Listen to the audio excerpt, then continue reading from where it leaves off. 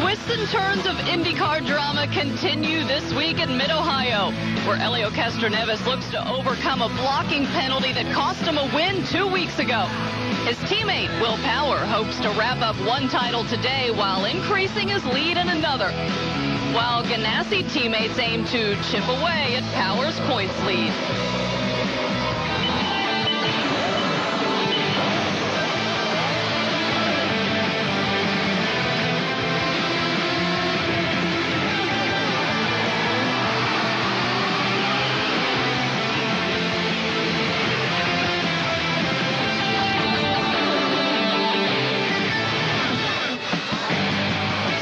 Number 12 of 17 on the IZOD IndyCar season takes place here at the Mid-Ohio Sports Car Course, host of the Honda Indy 200.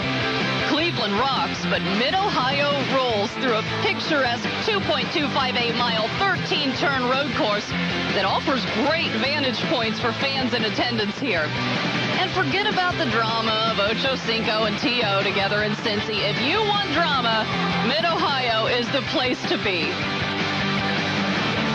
Welcome to IndyCar Central on Versus, where we set the stage for today's 85-lap race. I'm Lindy Thaxton on our Versus stage just off of Pit Road. As we kick off August, the IZOD IndyCar Series is actually wrapping up a chapter of the 2010 season. This is the 8th of 9 street and road courses. It's actually the 4th of 5 in a row. We wrap up this season with 4 ovals. Our overall points leader, Will Power, he's pretty much going to clinch the road course championship today.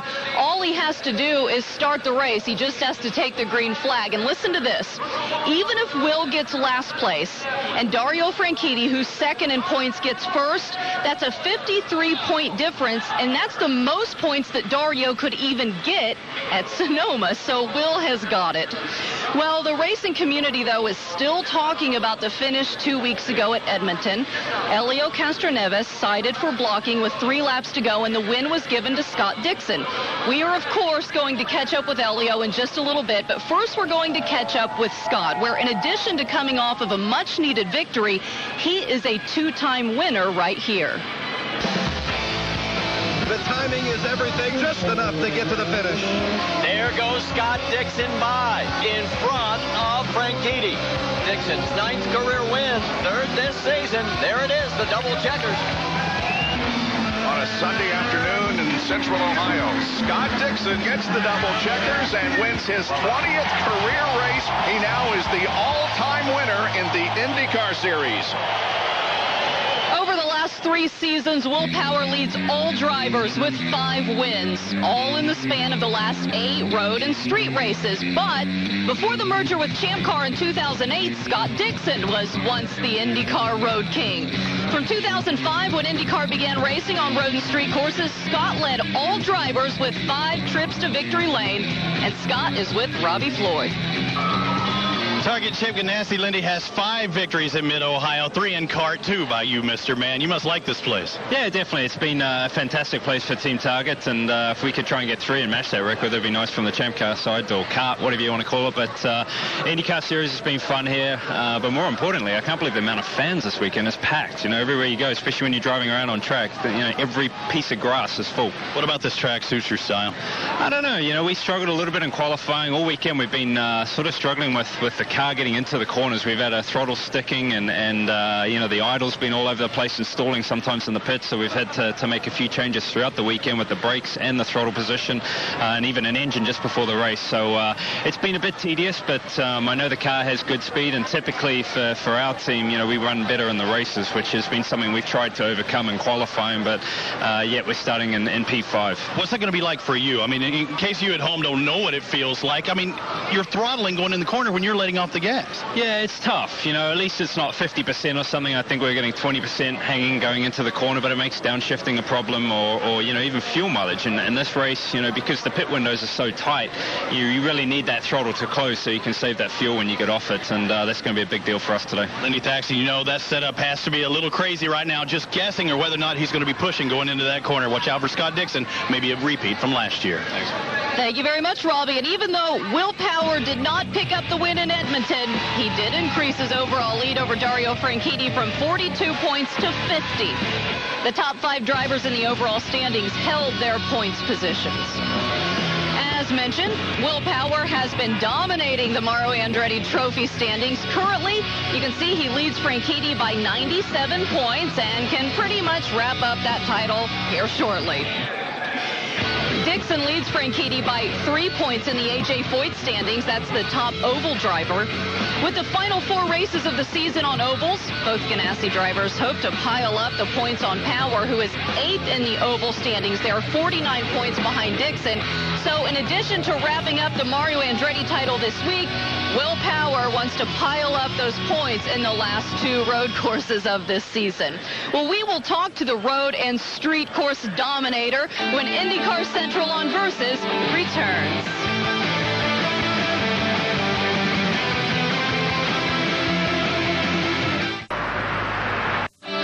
Welcome back to the Mid-Ohio Sports Car Course. Did you know that Johnny Rutherford won the first IndyCar race here 30 years ago? But 8 drivers have won multiple times, including Scott Dixon. Look on your screen there. You can look at some of the other legendary names who have won here, including Emerson Fittipaldi and Michael Andretti. Well, Jack Arute is in the Izod Performance Pit Center with another driver who would like to add his name to that list. Indeed, Lindy, and we're with Will Power, who is about to win the Mario Andretti Trophy for road course prowess. And we were talking about left foot braking, and so we decided we'd go to our big monitor here and analyze it. This is Danica Patrick from 1 year ago here at Mid-Ohio. And we're talking about left foot braking, and it's something that you do, Will, that really comes into play with the use of your left foot. Yeah, I mean, I started doing that when I was racing in Europe in Formula 3, where you don't want much, you don't have a big coast phase in the corner, so you go, literally as you're getting off the brake, you're straight back on throttle. And IndyCars become so competitive, it's almost like that. The downside is, in the race, you probably use a little bit more fuel, but I'm used to it. I think it's very tough to change once you've started a habit, so I'm keeping it. Well, now, earlier in the practice sessions, though, did left foot braking come into play at all when you decided that you were going to have a little bit of a run-in down there in the corner? No, that was actually, I wasn't braking there, but yeah, that was just a bad mistake. I ran off, got on wet grass, and went into the wall pretty hard, so my fault. Hey, rebounded pretty good, though. You start on a pole again. You're on the brink. Once you take the command to start engines, you have won the Mario Andretti Road Racing Trophy. But there's still, standing between you and the Ultimate Championship, are a string of oval track races to end the season. How big a monkey is that on your back? I'm aware of it, very much so. You know, obviously I'm trying to get as many points on these road courses, but 6 races to go, 4 of them are ovals. You got to be competitive in 6 races. Well, let's concentrate on today, and best wishes and good luck. Thank you very much. Takuma Sato, Jack, with his best starting position ever in the Izod IndyCar Series. How good does it feel in third, and how are you starting in third? I think it feels fantastic. Obviously, I'm very pleased with yesterday's result. It's always good feeling in a Q1 career, Q2 career, getting into the first and top 6 is always big satisfaction. And I was able to commit, on this circuit and a brilliant circuit and enjoy drivable. So I think, starting in second low is obviously the best possible position to achieve the highest race weekend for me. I think my answer was Lindy Thaxton, is Takuma Sato got to actually test at this track not too long ago, and just like all the other road courses that are permanent road courses, he qualifies in the top 6. Thank you, Robbie. We have some Honda engine news we want to pass along. After the agreement expires in 2011, they say they are committed to 2012 and beyond. The cost will be reduced by up to 40%. Will be a 2.4-liter twin turbocharged V6. This opportunity to create some new engine rules and new car starting with 2012 gives us and I think the league an opportunity to try and encourage some competition and change, mix it up, reset, for all the teams and all the competitors, and from there we'll move forward with who can evolve their car to the front fastest. In some driver news, officials are letting 27 cars take the field today. All told, 8 drivers are making their first start at Mid-Ohio, and 2, J.R. Hildebrand and Francesco Draconi, they are making their first IndyCar Series start ever.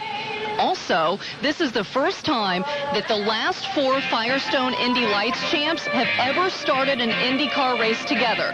They are J.R. Hildebrand, Rafael Matos, Alex Lloyd, and Jay Howard.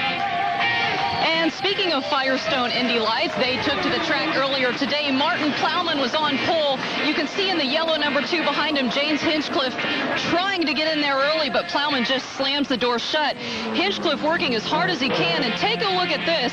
Just pushing a little bit too much in turn 5, slides off course, and then when he comes back on, look right there, he almost takes out his teammate, Adrian Campos Jr. when he rejoined the race. There at the end, Martin Plowman took it. He led flag to flag, bringing a win to Andretti Autosport. Dan Clark came in second. Charlie Kimball came in third. Now let's look at the updated points for Indy Lights. J.K. Bernays still leading there. Hinchcliffe in second, Plowman in third, Kimball in fourth, and Sebastian Saavedra in fifth. Also, back in the field for IndyCar today, hometown favorite Graham Rahal. He's starting 25th. Graham, who grew up and lives in Ohio, will be racing for Newman Haas in 5 of the 6 remaining races. Not his first trip here. Take a listen to this. Ladies and gentlemen, start your engines! Yes, that was Graham Rahal back in 1998. And speaking of hometown heroes, it's time to salute this week's National Guard hometown hero, Sergeant First Class Sean Clifton. Sergeant Clifton has served 16 years in the military, 9 with U.S. Army Special Forces. In his second tour of Afghanistan last year, he was wounded during a raid. He has undergone more than 20 surgical procedures. He's currently attached to the FBI Joint Terrorism Task Force in Columbus, Ohio. Sergeant First Class Sean Clifton, today's National Guard hometown hero. Well, when we come back, we will take a look at the dramatic finish at Edmonton 2 weeks ago. We will talk to the driver in the middle of it all, Helio Castroneves. You are watching IndyCar Central on Versus.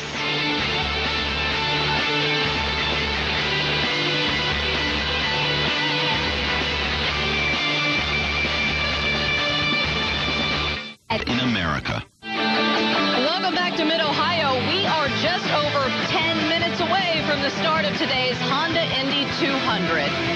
Well, 2 weeks after Edmonton, everybody is still talking about the final 3 laps of that race. Well, Helio was black flagged, and he didn't win what could have been his second win of the 2010 season.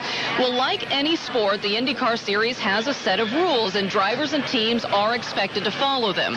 But because the diversity of tracks that we have here in the IndyCar Series, we have 9 street and road courses, each event requires its own set of track-specific rules.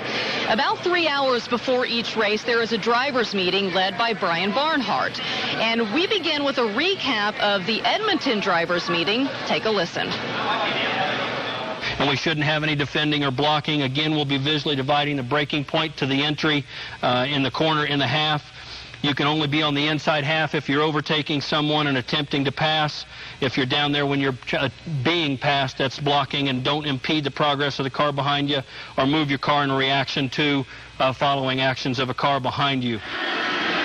Restart with 3 laps to go and Helio in the lead. As they take the green flag, you can see that Helio remained on the inside half of the track, forcing Will Power to the outside. And in the battle between the Penske teammates, Scott Dixon gets around Will Power for second place. So when race control black flags Castroneves at that point, it's Scott Dixon who is given the lead. Instead of the required pass-through penalty down pit road, Helio decided to stay out and take the checkered flag first. But it was Dixon who was awarded the victory. And as many of you saw, Helio showed uncharacteristic emotion, first confronting IndyCar technical director Kevin Blanche, then taking it up with the flag stand, before grabbing league director of security Charles Burns. Later, we caught up with both Brian Barnhart and Helio Castroneves.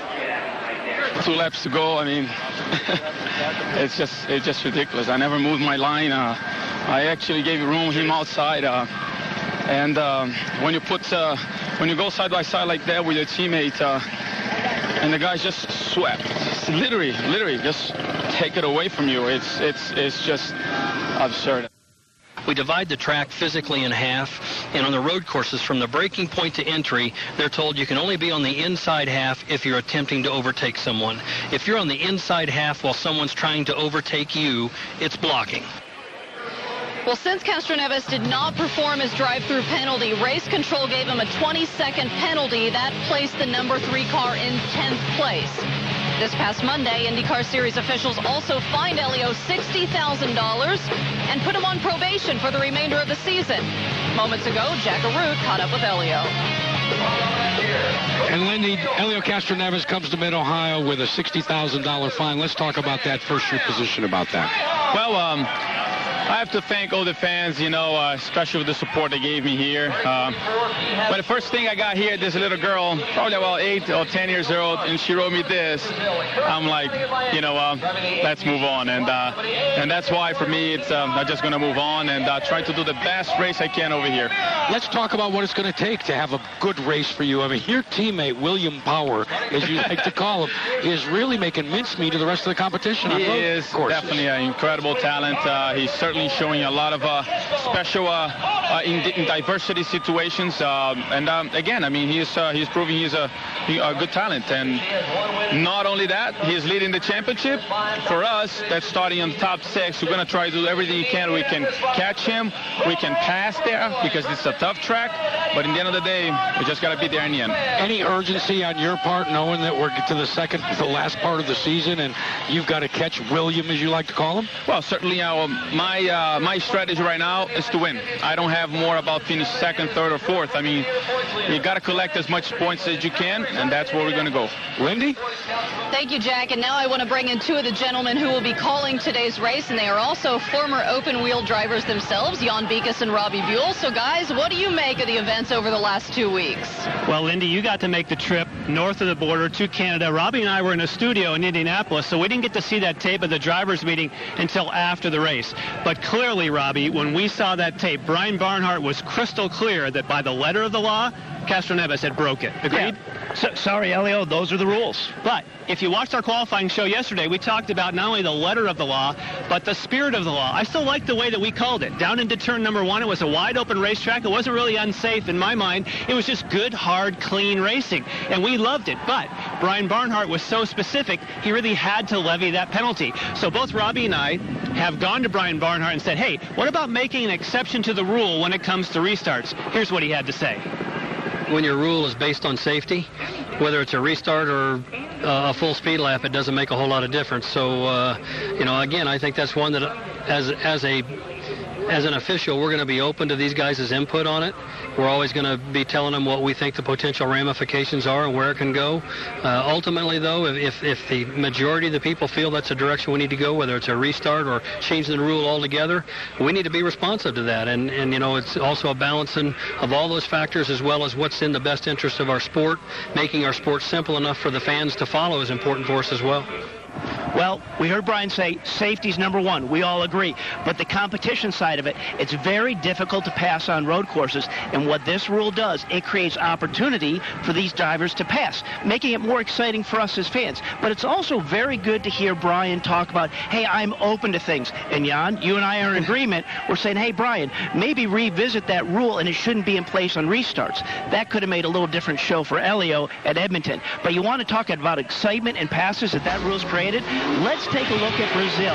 You have a very long back straightaway, a good braking zone. We saw tons of action, good clean passing there. There was a passing for the lead at the end of that, and that race, believe it or not, there were 95 passes through there. So the rules are working and making it exciting for the fans. So, Robbie, we have to really take the counterpoint. If you've been reading the news, you certainly know that Castroneves has come out and said, I think those rules are inconsistent. They're enforced in an inconsistent way.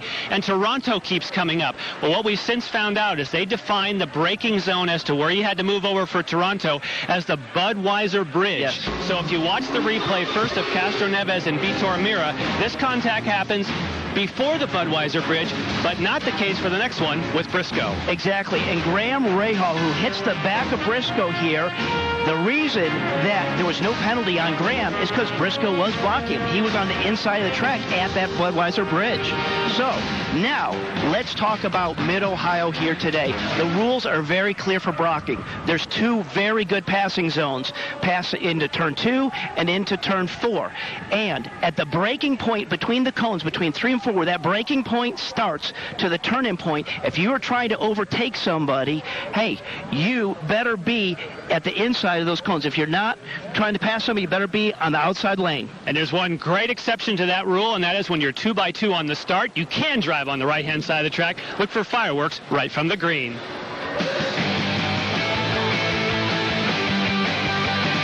Thank you guys for your take on that. And guess what? We're about to start. Thanks for joining us on IndyCar Central on Versus. We're back right after this.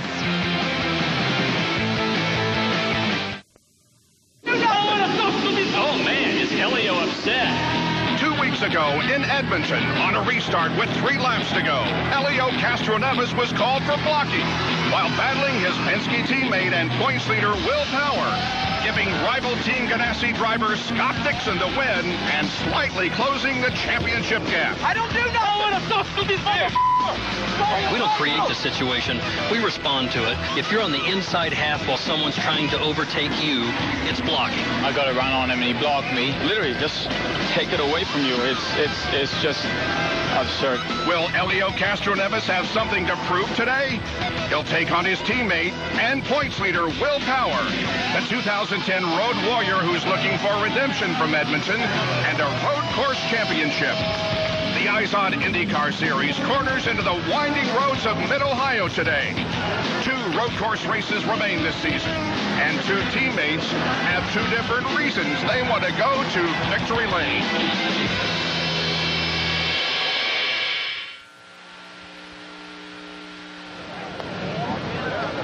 Mid-Ohio race fans, are you ready? It's time for those most famous words in motorsports. Please welcome the president of Honda Performance Development, Mr. Eric Berkman, as he gives the command. Drivers, start your Honda engines. The command has been given. The command has been given. The command has been given.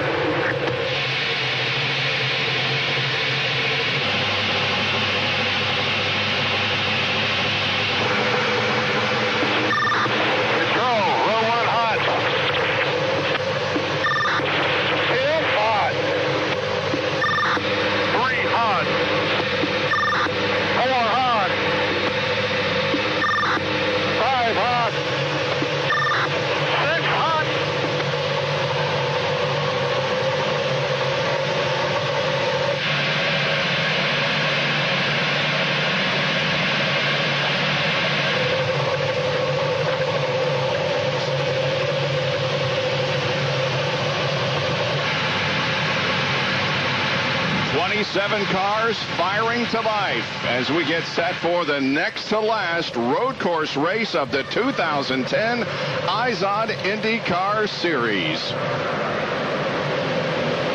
Wonderful crowd on hand here as the cars are getting set to roll off onto this 13-turn, 2.25-mile road course, whose racing goes back to 1980, 30 years ago, when Johnny Rutherford took the checkered flag here. And, of course, Johnny Rutherford will be the driver of the pace car here today. E.J. Biso a little slow in getting off, but now his number 8 car is fired, and away he goes. There's Rutherford in the Honda pace car right there. Right behind the pace car is Will Power, and his incredible season continued yesterday when he won the Peak Bull Award, his 6th on road courses this year and his 7th overall, tying him with Team Penske teammate Elio Castroneves for most poles in an Izod IndyCar season, and there are 5 races to go this year. $10,000, Will Power, the winner of the Peak Bull Award yesterday here at Mid-Ohio.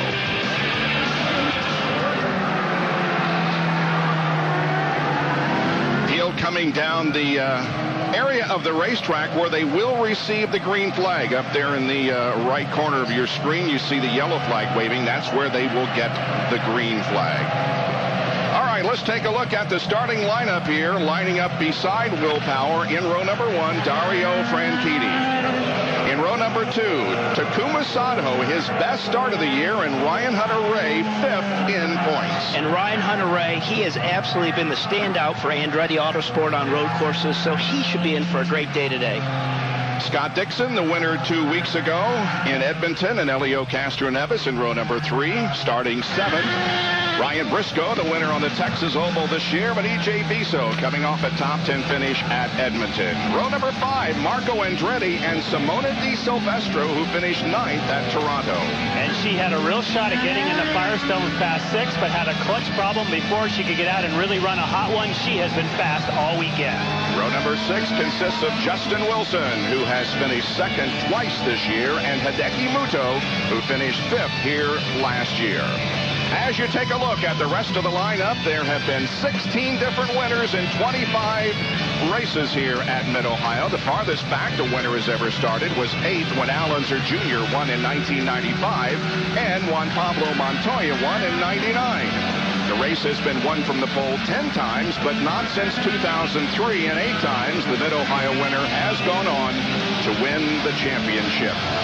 There you see one of the 2 drivers making their debut, Draconi. Francesco Draconi will be making his debut in the series this year, taking over the Conquest car, which has been driven all year by Mario Romancini. And there is the Hall of Fame football player, Lynn Swan, who's in the starter stand as the crews and the teams are given the 1 more lap to go signal. Onboard cameras will be carried today by hometown favorite Graham Rahal, whose father won here in 1985 and in 86. Tony Kanaan finished 4th here in 2007. Dan Weldon is in the National Guard car, starting in 13th position. Elio Castroneves, a 2-time winner here at this facility.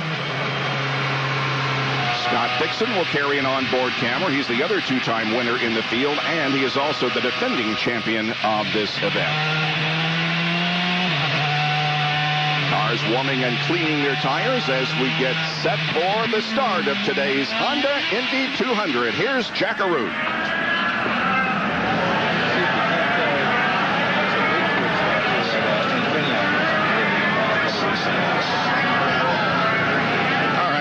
Jack's Mike has decided that we'll take a pit stop. It'll be back in action soon, we hope. As the field begins to line up behind the pace car, they'll line up 2 by 2. Here are the tire designations. Starting on the blacks, there you see the 7 drivers who have chosen to start on the blacks. Everybody else on the red alternate.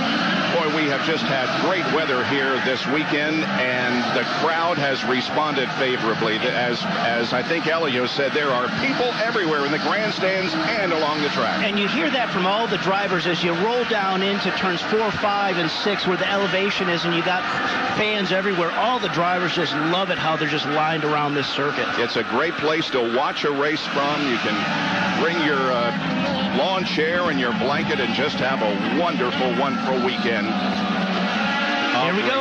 Here we go. Will Power leads them down off of corner number 2. And the Apex Brazil green flag waves. We are underway at Mid-Ohio.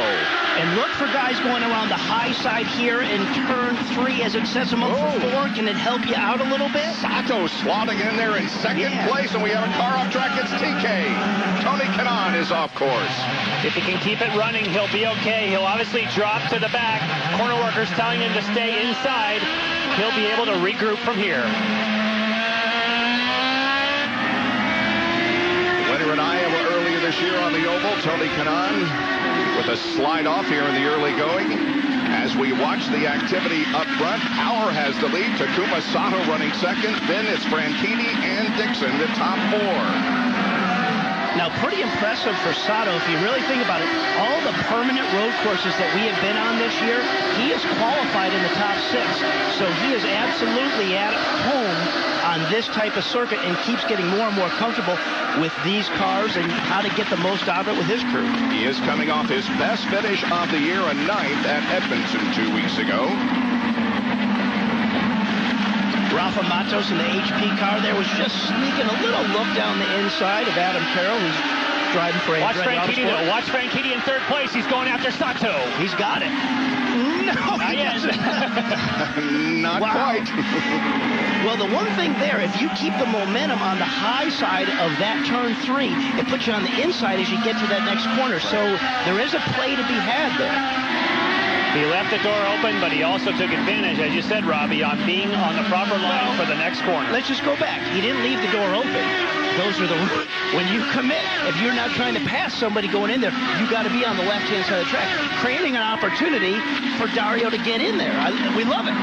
All right, we saw TK off course. Let's take a look at what might have happened. Rafael Matos, J.R. Hildebrand, he goes by them on the outside, and he's out of the groove. Yep. Just carried in. Really out of the groove. Yeah, just carried in too much speed, ran out of track. This is from Ryan Hunter-Ray's onboard camera. Whoa! Ryan Briscoe locks him up. And I noticed that Briscoe and Castroneves both, at least on that opening lap, were having a bit of trouble keeping up with the group. Certainly not as fast as Power. Look at this inter-squad rival here. Yeah. That's Kanaan going after Danica Patrick. And this is for 23rd position. And so this is coming really to the best passing zone. The long back straightaway sets you up here. Look to the cones between 3 and 4. That's the designation in the track right there where those cones are.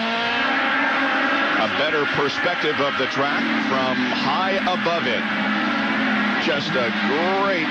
And that's what they call Thunder Alley as you come off of turn 9. Between those trees, if you go back and watch over there, it just kind of reverberates all back through, and it's a very quick, demanding physical section. Now through the carousel, you can certainly get the idea right away. This is a driver's racetrack. Then by the front straightaway, which they're being scored now. Of course, they started the race on the other side, but that's the pit straightaway. It's shorter. And Robbie, turn 1, that takes commitment. Love turn 1. One of my favorite corners in all the country of all the racetracks. It takes commitment. That you would say that. It looks like such an innocent place. Oh, if you're ever at this racetrack, go to the outside of the corner and watch the cars go through there. It's like they defy the laws of gravity. But one thing this track is, and you hear some drivers don't talk it up, but a lot of them do, it is absolutely physical. Look at Dario. He had a run on Sato. And he got it. Oh, and Franchitti was on his overtake button, so he used one of his overtake assists, making a move, and at the same time, Scott Dixon at Sato actually used it in defense, but he's got that position. Nice job. I think Dario, but certainly is somebody who's we got to watch to challenge Power. Well, because Dario was very confident in what he said when he got out of the car. He's like, I really like my car. I'm really happy with it. I think we made good strides. He worked very hard on Friday night with his engineer, Jeff Simmons, because he wasn't happy after the first day. Well, they got it right, and you get that sense from him. So Scott Dixon now is in 2nd position, or make that 4th position. Will Power has now led in 11 of the 12 races this season. The only race he has failed to lead was on the oval at Kansas. Stay with us for more on Versus Nonstop.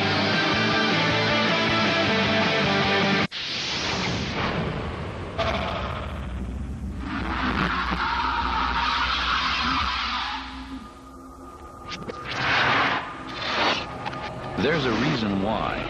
In 4 years of powering every car in the Indianapolis 500 race, not a single Honda engine has failed.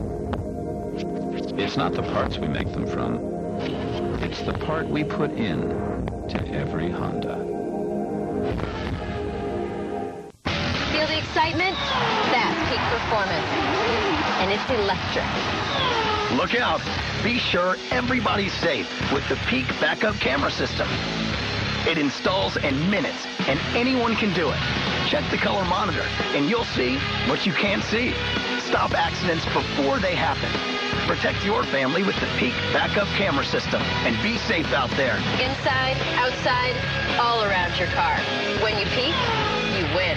How do websites work? First, a network of electro-binary box encoders, known to humans as computers, intramagnates with a series of optic tube conductors. It then transmits skitterpulse signals via the Quichibo highway. When the rotary Castellanus circumcises with the hyperflagellant semidundon motherboard, a domain name is chosen, and you're on your way to commercial via flutation. Why don't you just use GoDaddy.com?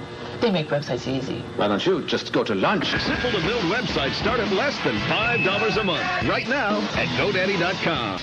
Monday on the Daily Line, Boston fans, beware, because we are talking to the one, the only, Bucky Bleepin' Dent, who's going to tell us about the Yankees-Red Sox rivalry, past and present. Plus, we'll get a visit from Rob Schneider, and Rob the Numbers Guy starts his in-depth college football preview. That's Monday at 11 on the Daily Line, only on Versus. We know you want battles. We know because we know college football. Catch Pittsburgh at Utah and Wisconsin at UNLV on Versus. Welcome back to Mid-Ohio, where we are under green flag conditions. And, guys, I wanted to give you a strategy, but we took a big power hit down here at the Speedway, and everything went out. But we want to talk a little bit about the pit stops. Now, normally, you can make this race in 2 pit stops. It's going to be close, but you could do it. But the issue is the windows and when to pit are so narrow. So what you want to do, you want to make sure that your racing is not impeded. But when you come into the pits, especially if it's under yellow, here's where it's going to get really dicey. First of all, this pit wall area, normally it's about 2.5 feet high. It is now 4 feet high. So that's one of the issues that we're dealing with. But more importantly, as you see these pit stalls right here, they are the smallest on the IndyCar circuit. At 35 feet, the only track that had pit stalls this small, Nazareth, Pennsylvania. When was the last time we ran there? It could get dicey under a yellow when everybody decides to have feeding time at what I like to call here the zoo. Yeah, there was a lot of discussion about that in the drivers' meeting today. And the reason the pit boxes have been shortened is the fact that we have 27 cars, and it only really accommodates 26 on pit lane. But because of 27, the pit boxes have been shortened to 35 feet. Now, there was an incident on pit road earlier today. Mario Moraes had 3 pit members who were slightly injured, but apparently all of them are working today. Will Power has led in 13 of his last 14 starts. He is the leader of this race as we go back through the field with Honda. Running in second position, officially 9/10 of a second behind. The leader is Dario Franchitti. And I just talked about how Dario is working hard with his engineer, Jeff Simmons. I meant to say his brother, Chris. I get those boys confused every once in a while, both in the racing world. And that's, of course, because Chris did engineer Jeff, who was also a driver. Now, of course, Santos had a great run, as well as Scott Dixon. And we heard, certainly, for Scott Dixon, changing an engine and having problems with that throttle, as Robbie Floyd had said. That's kind of a crazy way to start a race. And look at Ryan Hunter-Reay right behind. He's closing in. Ryan Hunter-Reay is in 5th position. He's also in 5th position in the point standings, leading the charge for the Andretti Autosport team. And Hunter-Reay is one of the guys that said this is absolutely the most physical racetrack that we're at. Elio Castroneves runs about 5 seconds behind the leader, Will Power. And right behind him is his Penske teammate, Ryan Briscoe. And check out right behind is Simona De Silvestro. Imagine it's a much lower budget team. She's chasing down 2 Penske team members thinking, hey, this day's going pretty well. E.J. Viso had a problem at the very start. Couldn't get the car started on pit lane, but he caught up and is now running in the 9th position behind Simona. There's Justin Wilson. You know, I talked to him this morning, and he had a little incident with Briscoe, and he hurt his right hand, and his doesn't have his thumb. He can't use that. It's really going to be a long day for him in that cockpit. Different colors for Marco Andretti this weekend in the 26 car, flying the Meyer colors. He's running in 11th position. 12th is Hideki Muto. Got a teammate this weekend in Graham Rahal, the Newman Haas team. National Guard car of Dan Weldon runs in 13th position as we continue to go back through the field. Into the carousel is the 13th corner and onto the front stretch.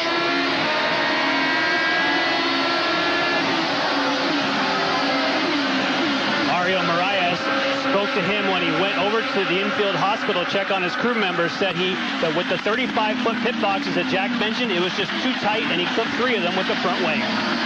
But running in. They're apparently okay and working the race. Mario Marias is running 14th.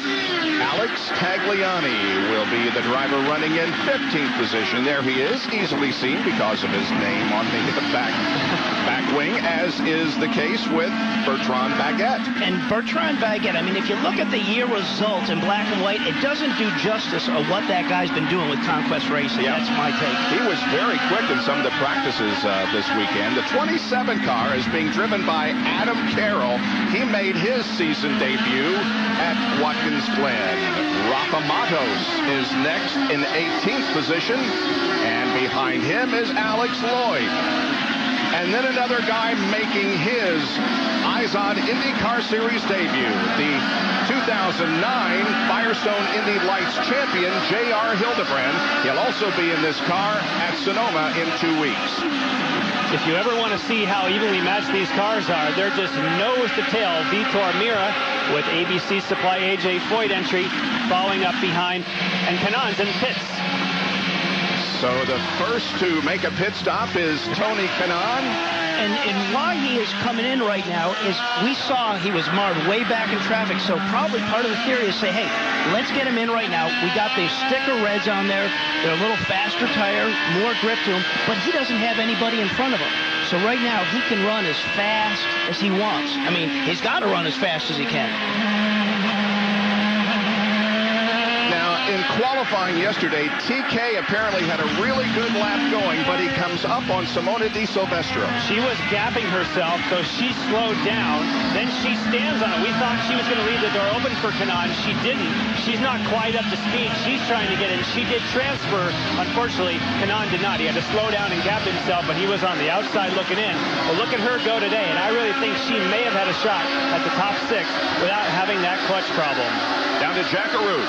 And Robbie Buell, you are absolutely right. I check with Tom Anderson, and remember we talked about if you're being slowed up or impeded by some traffic, go out of sequence, get off there. You always want to race the racetrack, not others. That's exactly what Tony Kanaan has done, and it's been confirmed by his team. Meanwhile, Will Power continues to lead. The top 5 are Power, Franchitti, Sato, Dixon, and Ryan Hunter-Ray at Mid-Ohio Sports Car Course in North Central Ohio. Honda Indy 200 on Versus is presented by Honda, the engine supplier for the Izod IndyCar Series. And by Peak Performance Products. When you peak, you win. And by Apex Brazil.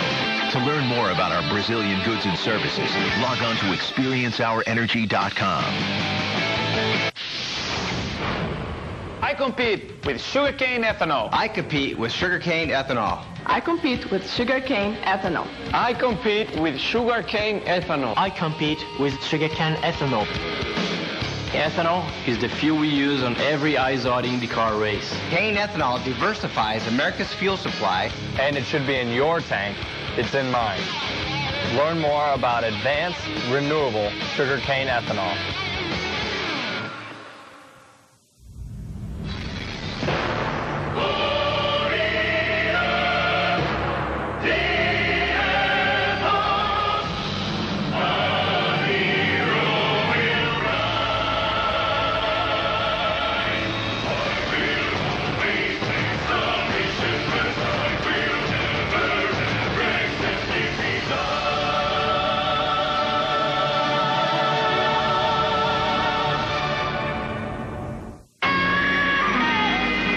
Select Izod IndyCar driver.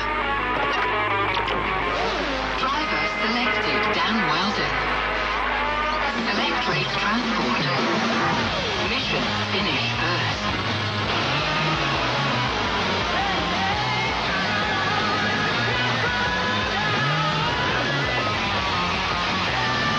Fastest drivers in the world. See who wins at racetotheparty.com. Feel the excitement? That's Peak Performance. And it's electric. With the Peak Jump Starter, you don't need another car to jump your dead battery. Just hook it up and start it up, and you're on your way. And the Peak Jump Starter has a low charge alert system. An alarm sounds when your jump starter needs recharging. Get a Peak Jump Starter, so you'll always have the protection of power when you need it. In inside, outside, all around your car. When you peak, you win. Situation stays the same at Mid-Ohio Sports Car Course, the Izod IndyCar Series.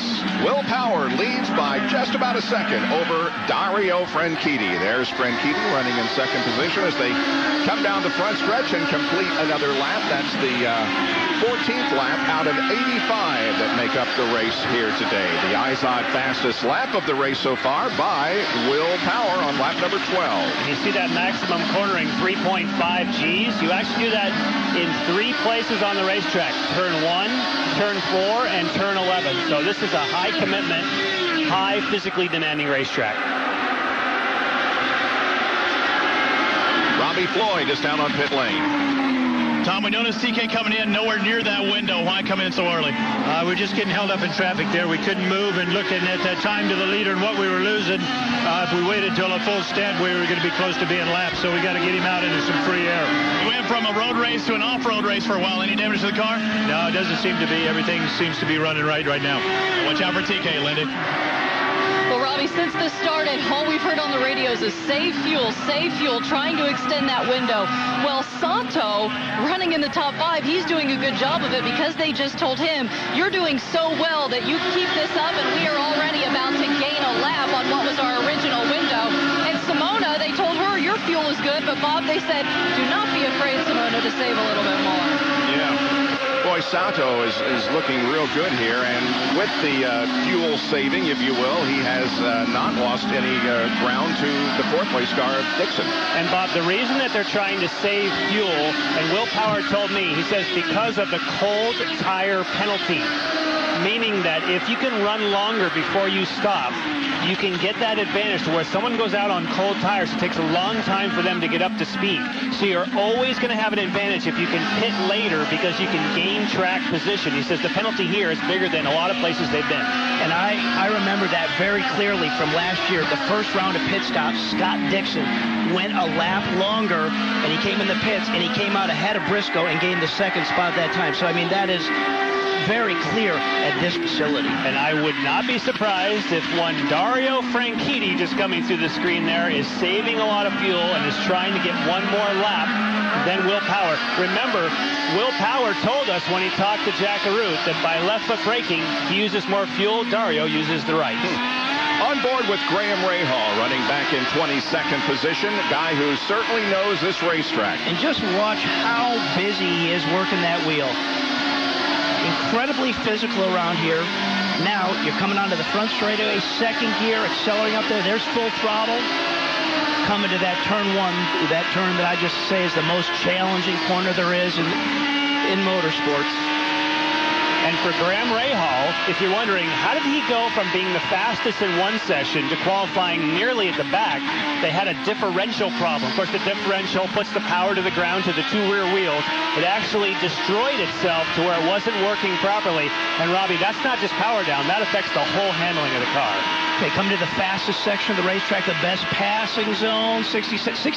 Yeah. 169, pretty quick. But can you imagine how frustrating it is after the first day of practice to leave this track in P1, and then you come back the next day in qualifying, and you're starting down in P25 where he was, and that's frustrating. Just every time you get on the power, the way the differential grabs totally affects the balance of the car. If it's off, it'll push. That's why he was pushing in some places, loose at others. Thankfully, they found it last night.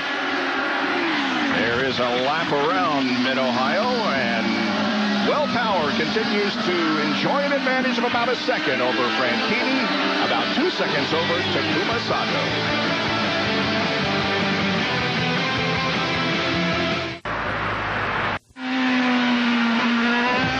Extreme Cage Fighting returns live to Versus this August. The bantamweight belt is on the line in a rematch of 2 of the most explosive fighters. Champion Dominic Cruz set to make his first title defense against top contender Joseph Benavidez. World Extreme Cage Fighting live August 18th, 9 o'clock Eastern, only on Versus.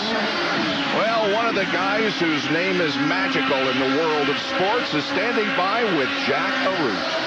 Yeah, he's one of the Hall of Famers, and this, of course, is Hall of Fame weekend in nearby Canton, Ohio. Lynn Swann from the Pittsburgh Steelers, and the guy that I worked with for so many years. What did you say? No, I'm only kidding. We worked together for a lot of years. Great to see you again, Jeff. Let's talk a little bit. You were the Grand Marshal here, but this isn't your first visit to IndyCar racing. You got to see the Indy 500. Are you starting to get hooked? Well, it's so exciting. It was great to be there. Certainly, we came there. IZOD sponsoring the race series and the Hall of Fame, and a lot of my Hall of Fame classmates were in there watching the race. It was great. And the fact that I was able to be at the race, Chip Ganassi, whose team won it. Chip is a Pittsburgh guy, and I've known Chip, and it was great to see him. You know, he's having great success this year. Now, you got to wave the flag today, and I got to give you high marks, okay? You held on to it like a pass. I held on to it. Jack, I have to tell you, I didn't want to drop it. There was a gust of wind that came along, kind of took the flag back, but I had a good grip on it, held on to it. So I may not be able to run 50 yards downfield, but I can hold on to it if you can get it to me. Hey, guys, I want to give you a racing information about Swanee. You know the little portable cameras that we use on pit road? They were originally originated by Lynn Swann's idea.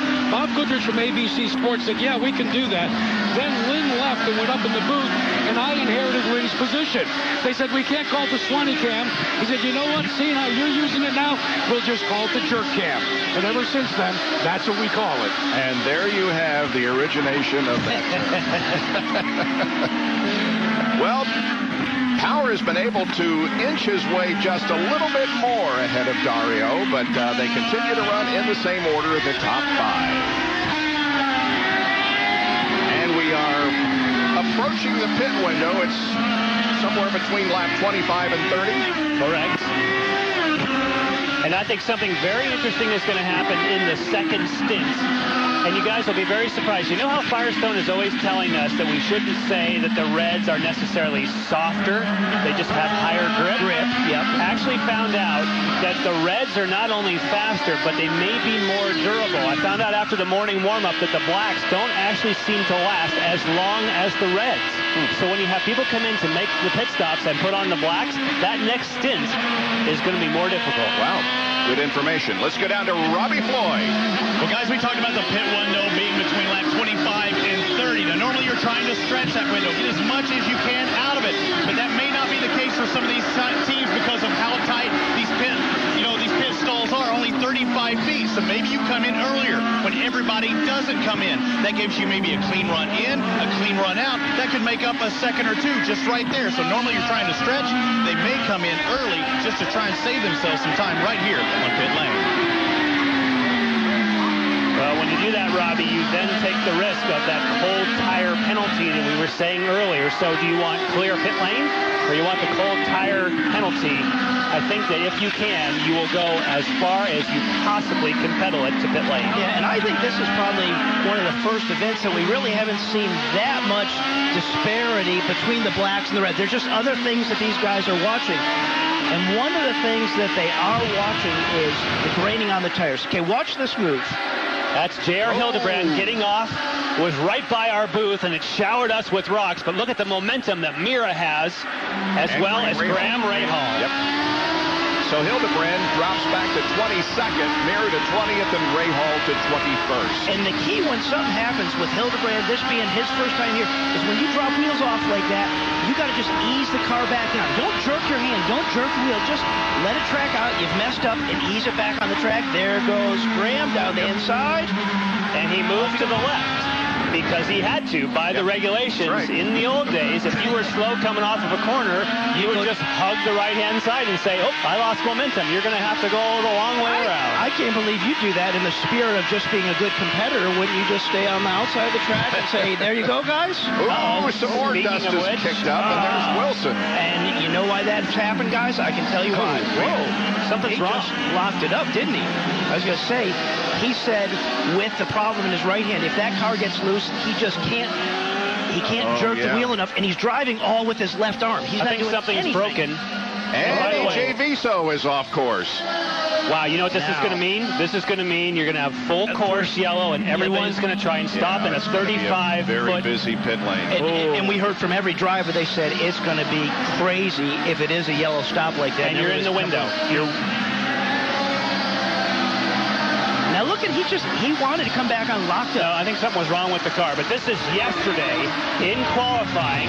Briscoe has just left the pits, and here comes Justin Wilson, flying left, thinks that Briscoe is leaving the door open for him, and kablamo. Now, each thought that the other one took each other out. Now, of course, when Justin gets out, he's got the major height advantage on Briscoe, but they never did agree on whose fault that one was. Well, no, you know, actually, Briscoe came by later back at the trailer and apologized to Justin. Oh, yeah, so he agreed with our yes, call. he did. Wow. Yeah. And you notice that they both kept their helmets on while they were sparring with each other. And both of the Dreyer and Reinbold cars have trouble here on Here's almost what it the is. same lap. There's Justin right behind EJ, looking to the inside. Oh, yes, the left front suspension is broken for Justin Wilson, which is why he didn't continue. The moment that he hit the pavement, watch that. Yes, sure enough, it's broken that steering rod or tie rod. EJ Viso may or may not have damage. Well, Viso was on the right part of the racetrack, but Justin couldn't quite get far enough alongside. Jackaroo. Guys, let's go back to what Robbie Buell was talking about, and I want to show you an onboard camera. Do you notice that on this onboard camera, take a look at the right hand. Now, basically, what you do when you grasp the wheel, and I've got a steering wheel here, you tuck your thumb on the inside, and that gives you the leverage that you need to be able to turn the wheel. But Robbie, as you said, your driver Justin Wilson finds himself having to put his thumb on the outside here.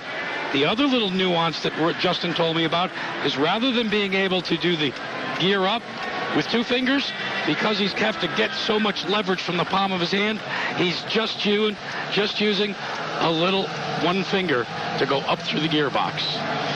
And an insult to injury is that. I mean, he's got his right hand on there and his thumb's out of the way. But he said, basically, my right arm is just along for the ride. He was really doing all the heavy steering with his left arm, and his left shoulder, when he got out of the car this morning after warm-up, was pretty sore.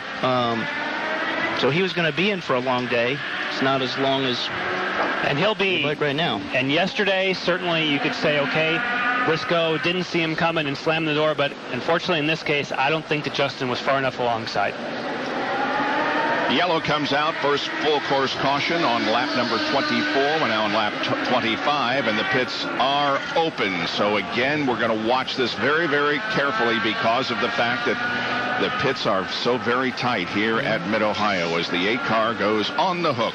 This is the front side of that first window in terms of, I mean, you come in right now, you may have to be in 2 more times. You're going to have to make fuel, if you will, with coming in right now. You're not just going to get to the one more But they'll get some yellow fuel mileage, which is almost 3 times as much, because it'll still take a lap or 2 before they get back to green. I think you're solidly inside the window, but yes, Robbie, you'll have to save fuel. What I will say, you'd be crazy to short fill here. You got to take all the fuel while you're there. So you do. So you can get to that last lap. You're not going to see anybody fill it up short and try to get out and get track position, I don't think, because then you're toast. You have 1 more stop for sure, or 2 more. But fellas, when they come onto the pits, look at the white line that delineates the inside and the outside of pit road. As they come down, this is such a narrow pit road, it is going to get a little dicey coming around the corner. If you're towards the front like Will Power, Scott Dixon, and Dario Franchitti, you've got to be careful. And if you're behind them, you've got to be extra careful because you have such an early turn in. This is going to be wild and woolly under yellow here in this narrow pit boxes. Well, the advantage goes to Will Power. He's the very first pit spot to the far end. Lindy? Well, we've talked about how tight pit lane is. Takuma Sato might be the lucky one. It's not big, but he's got the tiniest gap in front of him because he's next to the Firestone stand. It's not much, but it's there. You can see he's getting the red tires. He says the balance of the car is good. He has asked for no changes. He is down. And there looks like there might be... here we go. They got it. They got all the fuel in. Robbie? Whoa! There we go. Castro Neves and Ryan Hunter-Reay. Yep. And there, I don't think one of those cars may be damaged. Hey, guys, I was down here trying to find out who went out first. Was it Dario or is it going to be Power? But they are so close to where both of these lanes, all three lanes, funnel in. There is no way you can fit 3 cars into that one lane, and that's what happened there at the pit out. Both of the cars that are up front, Power as well as Dario Franchitti, both no changes, but Power went for scruff blacks, where Franchitti went brand new set of blacks. And it's pretty obvious there's a problem with Ryan Hunter Ray's car. Look at his wheel. He was just kind of going straight there. His wheel's cocked to the left. And there's that bent suspension piece. You can see clearly that top steering arm. Here's what happened. Contact between Elio and Ryan Hunter Ray, and Briscoe was right up there also. It looked like Briscoe was clean, though. I don't think he got hurt. So. Yep. All right, under our first full caution here at Mid-Ohio.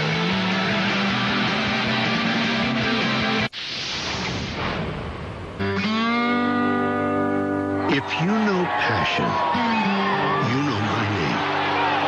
If the roar of a race car gives you goosebumps. If you believe that no one ever remembers who comes in second. If you're into checkered flags, chugging milk, burning rubber, you know my name.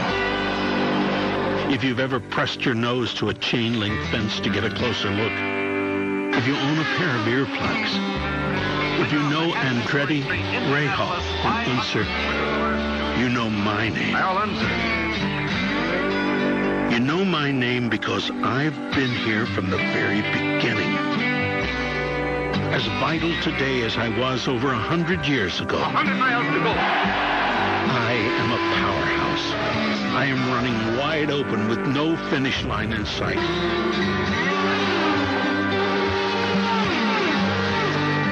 I am the fire that never goes out.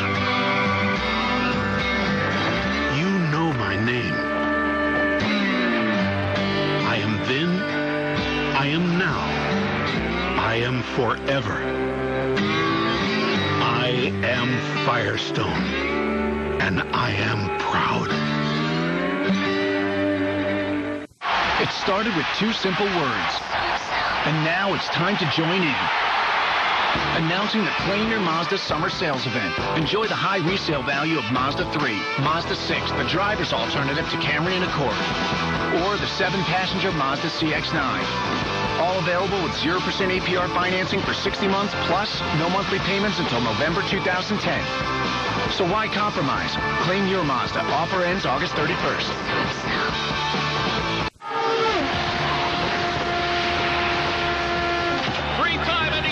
Winner, Elio Castroneves. Danica Patrick into the lead, making history. Fans on their feet for the side-by-side action. Dario Franchitti, your series champion. The IZOD IndyCar Series. Get tickets now. Call 866-INDYCAR or visit IndyCar.com. Here's the situation. Alex Tagliani and Tony Kanaan pitted earlier. They didn't pit up this time, and so they are running first and second. Dario Franchitti beat Will Power out of the pit, so Dario is third and Will Power is fourth. Now, there is repair going on to Ryan Hunter Ray's car because he was involved in a bumping on pit lane. Dario gets better traction and amazingly gets by, but look at the 3-car sandwich here. And that's Ryan Hunter Ray just kind of going to the high side, and his right front just getting into Elio. Look how crazy it is coming out of the pits here. Wow. Oh, that did touch a little bit of Briscoe. Yeah, you're right. Ryan Hunter Ray's car went over to his right rear, but I don't think he probably hurt it. Another angle. Fighting to the line. And Castroneves got into the wall. Yeah. And did you see how Dario beat Power to the line? I mean, Will was trying to get those rear tires to hook up and go, but Dario just had the momentum. Couple of guys responsible for this full course caution. EJ Viso and Justin Wilson. They're both with Jack. We're going to start with EJ first, your version of what happened. Well, I think the overtaking was made too late in the corner. I was already turning, and I just suddenly felt that bang in the rear wheel. I mean, it was too late to make that movement in the corner. Let's go get a word from Justin Wilson, also has been kind enough to come here. Justin, we heard from EJ. Now let's hear your version of what happened. I just got a run on EJ. We were going down into turn 4, and I wasn't quite wheel to wheel. I was maybe 3/4 of the way past, and we hit the brakes, and I felt he started the slow diagonal for the apex, and so I was trying to back out. I'm all locked up, and just didn't leave any room for me to back out of it. I'm sorry for everyone in the Z-Line Designs car and driving my involved. We had a good race going. The car was good. We're keeping up on black tires, but you've got to leave some racing room. Your corner or not, you got to leave some room to back out. Hey, Lindy, I asked for them to appear together on camera, and Justin respectfully declined. Let's check in with you. Oh, interesting. Thank you, Jack. Well, remember back at Sato's pit stop, it seemed like it was taking a little while.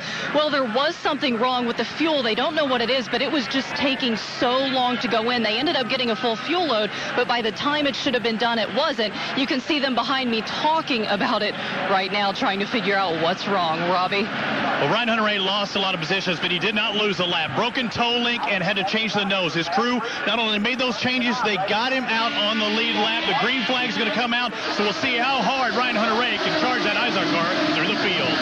Tagliani and TK are running up front. Let's see how quickly they can be run down, if they can at all, by Dario Franchitti running back there in third spot into turn number 2.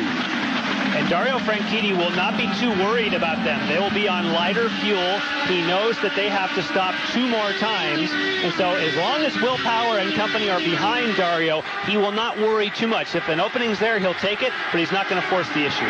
But I don't think they're going to be holding him up too much. I mean, TK, once he got clear, oh, look, a move. There goes Elliott down the inside of Briscoe. Uh-oh. There's just as we were talking about Sato. Yeah. Man.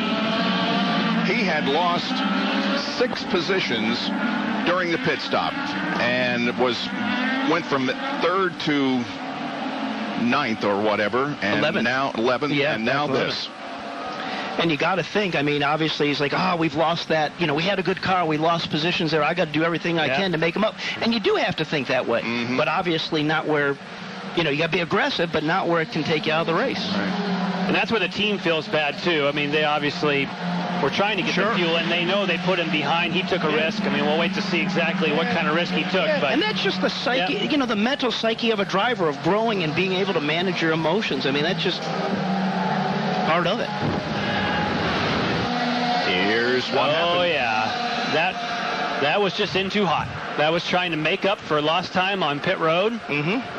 And unfortunately, the tires were there, did their job. Now, here's a great move by Castroneves. That's an aggressive move, especially on a car that you've already rubbed the pit wall with on his teammate at the very same time. And your teammate should be maybe a little favorable to seeing your other teammate down the inside of you. Yes. Hopefully. Oh, well, it didn't happen in Edmonton. Whoa! It's safe to say that Sato just was carrying so much speed, no matter what was going to happen, he wasn't going to make that corner. No chance. Off you go. It's a good thing he didn't take anybody else with him. Yeah. So our second, almost consecutive full-course caution here at Mid-Ohio Sports Car Course after 29 of 85 laps. Tagliani and TK are up front out of pit sequence. It's Franchitti, Power, and Castroneves completing the top 5. Race number 12 at Mid-Ohio well underway here on Versus. Stay with us for more racing.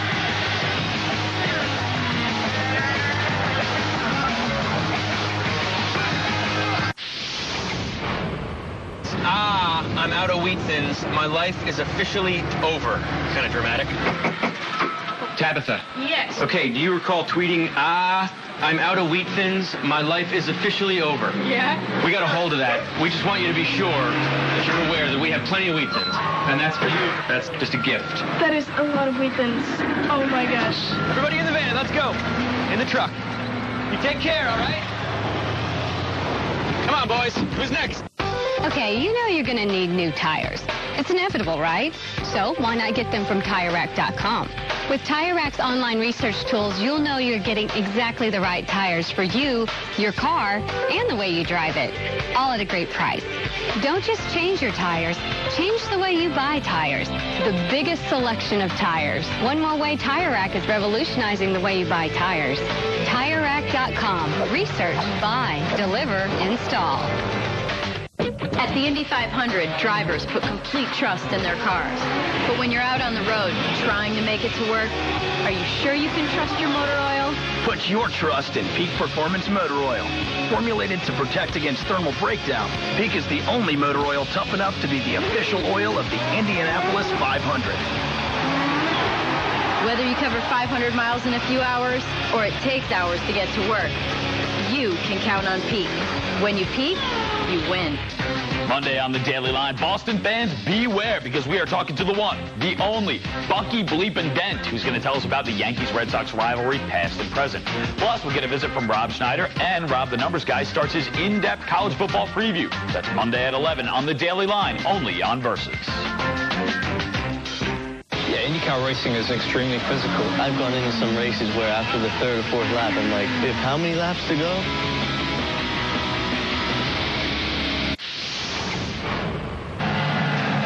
This is probably one of the few tracks that both of our esteemed colleagues in the booth, Jan Beekes and Robbie Buell, have actually raced at. And so let's take a look. Let's go back a few years. No, let's go back a lot of years. And our own Robbie Buell starts on the pole. Obviously, oftentimes in Mid-Ohio, you have heavy, heavy rain. That's Paul Tracy breathing down his neck. He's taking the outside groove, finding some traction, and Paul Tracy gets by him. But he goes after Paul Tracy. He doesn't let him go, but he overcooks it, just like Takuma Sato just did, but he gets going again, and he finishes second. Robbie Buell up on the podium along with Paul Tracy. There's a young thin Robbie Buell along with Paul Tracy. Nicely done. Oh, my gosh. And here's Jan Beekes, my booth mate, on the pole. A good start to that thing. Look at that, running the curves. Is that the fast way? Excellent job. Okay, now look at this. Drop some wheels coming off. I got to sneak back on the racetrack. I better just take that guy out. Is that Tommy Byrne? That's Tommy Byrne. Did he have words for you? A few, yes. Check this out. See, the track was dirty. I get out in the groove here, and then I had a lot of trouble getting the car back on the track. Didn't we just talk about once you drop some wheels, just don't crash the wheel back on, just ease back on? But you went on to win this thing. Look at that right there. Yeah. You got it, baby. Fist. Woo, yeah. And of course, I'll look exactly the same now. Yeah. Tommy Byrne and Ted Trappis on the podium. You guys had flowers and stuff. That was a better. And medals. We got medals that year. It was good. Jack. All right. Enough frivolity from you guys self-congratulating each other. I want to take a look and do some pit stop analysis here. I think, Jan, I'm going to have to respectfully disagree with you. I understand what you're talking about with Tony Kanaan. When you take a look, Kanaan pitted so much earlier. When he has to pit again, I think that's an issue. He has 21 laps since his last pit stop. But what I want to show you and what I want to draw attention to is right here. Basically, Alex Tagliani only pitted 2 laps before that caution, before everybody else pitted. With this, what I'm finding out from the Honda engineers, believe it or not, guys, these cars under caution are making enough mileage that you can add 3 to 3.5 green flag laps for every lap of caution. I like what Tags has done. It's a gamble, but it could play out in his favor by the end of the race. Reasons out, guys. Back to you. The two up front are shown as the biggest gainers. Alex Tagliani and Tony Kanaan lead them to the Apex Brazil restart.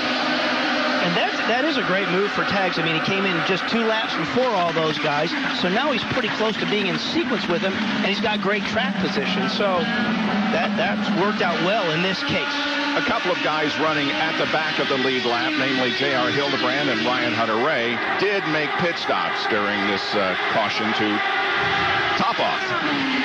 And actually, even though Jack disagrees with me, we actually were saying the same thing. I was saying that Tagliani and Kanaan should not pit, that they should go after it and see what they can do. We know that Kanaan, yes, is going to have to make 2 more stops, but Tagliani, and Jack is absolutely correct, that with that yellow, he should only have to stop 1 more time. So that worked out to be a very, very nice gamble for Alex Tagliani. You know what, Jan? I love it. You know what? We'll see if we agree to disagree. Hey, we're on the same page here, Jack. We're agreeing. Elio Castro-Neves has Will Power, his teammate, up ahead of him. And it looks as though Elio really has got a pretty good car right now. He's getting right underneath the back of Will. If you talk to Elio, he says he has a loose car right now. Robbie says he's fighting that a little bit to they were concerned that he might have a little bit of toe. You know, you made that contact with the wall, a little bit of a toe problem. But Ryan Briscoe got behind him and said he doesn't see anything wrong, so everything should be good for the number 3 car, Elio Castroneves. And if you remember back, that was a pretty good hit we saw. I mean, he took a good hit on the left side from Ryan Hunter-Reay and got out into the pit wall, as you said, Jan. It's like, man, he even clipped that. And look at the black and orange car there of Simona Di Silvestro running in 7th spot under attack from Marco Andretti. Yeah, just a kind of, that's a fill your mirrors. Can I break your concentration? No, not that time, but I'm back here. Well, let me say here to wrap up this whole thing about the past, we probably made fun of you two, but it is a fact that you were both champions in your own right, so we do owe you that much. But it wasn't why. I feel so much better. Thank you. Now for Simona Di Silvestro, what great company as she puts the heat here on Ryan Briscoe. Remember that her primary car burned after a bad crash, and they had to go to the backup car, which is an earlier chassis and much heavier. So she's carrying more weight on the car, which is 2 or 3/10 of a second, the team has told me. And with the kind of budget they have, to be chasing down Ryan Briscoe with a heavier, older car, she's doing a fantastic job. Well, she gets better every time out in the race car, working closer with her guys. And, you know, one area that she's really excelled in, a little spin off there. Jay Howard. Driving for Sarah Fisher Racing. That is going to bring out a full course because you're stuck in that pea gravel up there in the keyhole. You're just in an impact zone. There's no getting around it. So we're saying that is good for Tagliani, but bad for Kanaan, in my view. And the full course caution does come out as we were on board with Dan Weldon there for a moment, who's running up in 9th position, but Jay Howard is stuck in the gravel. You know, the pea gravel is a good thing because it definitely slows down momentum of a race car if you lose control. But the flip side is if you don't have momentum of going through it and you slide through it that direction, you're going to sink down in it instead of kind of bahaing through it and try and get out to the grass. Jack? Well, Takuma Sato has stopped by after he's been released by the medical group, and let's go and take a look on the big screen here and tell us what happened as we watch from on board of Scott Dixon. Yeah, I tried to overtake Scott and taking his side, but just cold tire, cold brake, and full tank of fuel, we just couldn't stop.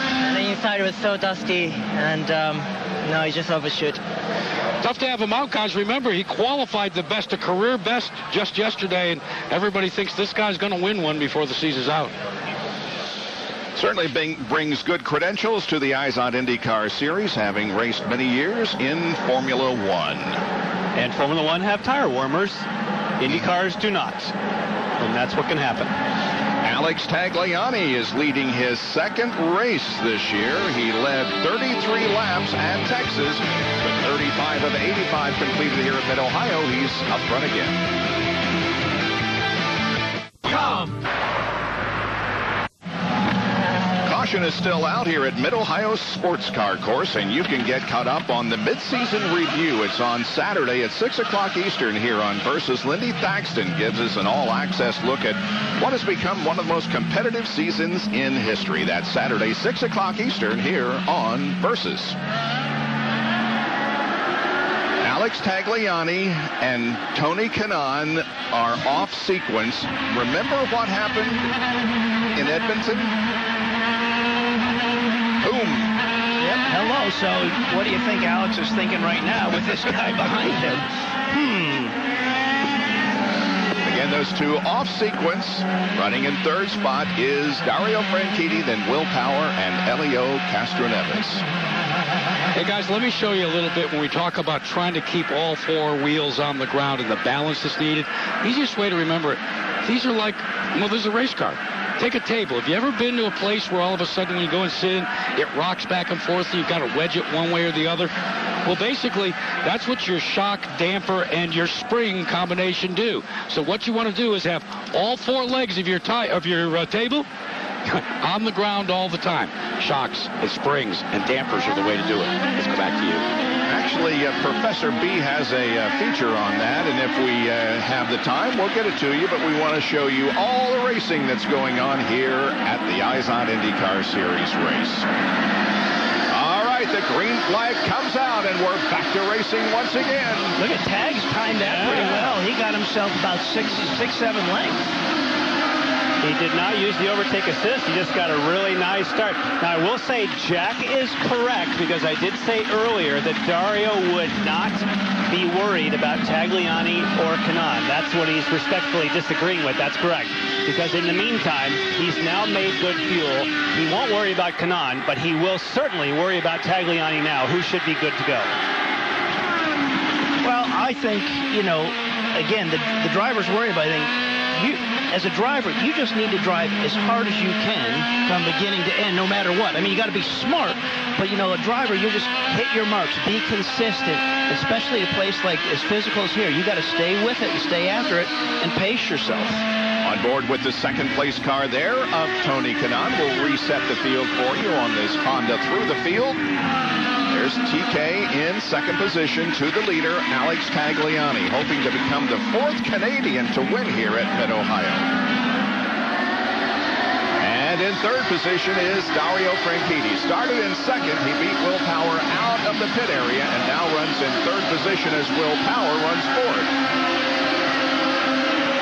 And we saw where Castro Neves, who's sitting right behind him, was hounding him. He's right there. And you got all the Penske cars right in a row there. Power in 4, Elio in 5th, and Briscoe in 6th. Hello.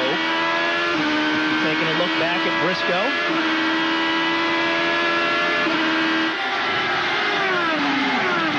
There is Briscoe in 6th, and Simona, who Jan talked about in our grid rundown, is looking good, Jan, in 7th spot.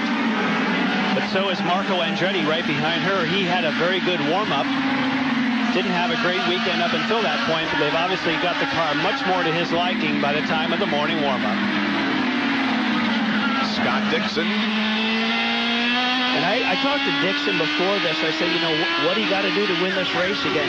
He's like, well, the key for us and our team is green stops. If we have yellow stops, that doesn't help me. I need green stops because he's so good on that in-lap and out-lap. How about a shout-out to this rookie on the Eyes on IndyCar Series this year, Bertrand Baguette from Belgium. He's in the top 10, running in 10th position. Again, as I said earlier, the black and white results doesn't do it justice of what that Conquest Racing has done with Bertrand. It really doesn't. Started 15th, working his way through. He's one of the few at the moment on the alternates. Lots of people taking this middle stint to run on the blacks. Behind him is Dan Weldon, the National Guard car.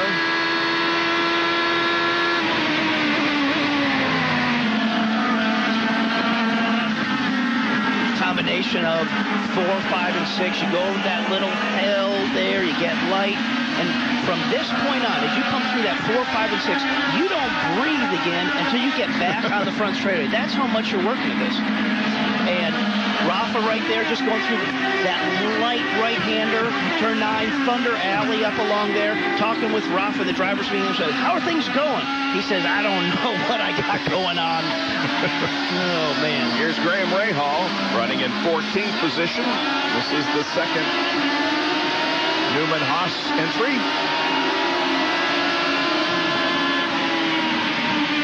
We know Graham has the speed. Obviously, they had that issue where they didn't qualify well. Now he's just kind of got to do something to get him out of sequence and get track position, you know. Alex Lloyd drives the number 19 car for Dale Coyne, celebrating 100 years of Boy Scouting this year. Hideki Muto, who now is behind his teammate Rahal, and coming up from behind, not only is there Mirror, but Ryan Hunter-Reay. We've certainly documented him trying to force his way back into competition, but you know, when you change those steering arms, oftentimes you can't get the car exactly the way it was before. But still, the fact that he didn't lose a lap and they got that done, hey, that's a great shout-out to your guys in the pit lane and getting that done for you. Behind him, his teammate, Danica Patrick, runs in 20th position. There are 22 cars on the lead lap.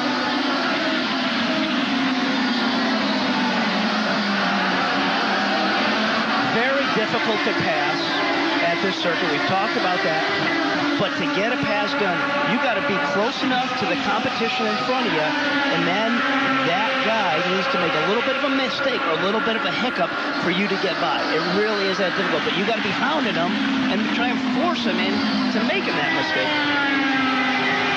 Francesco Draconi driving the number 34 car for Conquest Racing in his first start in the Eyes on IndyCar Series. He's an Italian from the northern part of Italy, has run Formula 3000 and Formula 3, and hoping to make a mark here in the United States. Tony Kanaan runs second here at Mid-Ohio. Alex Tagliani is the leader of this race with Franchitti, Power, and Castro Neves in the top 5.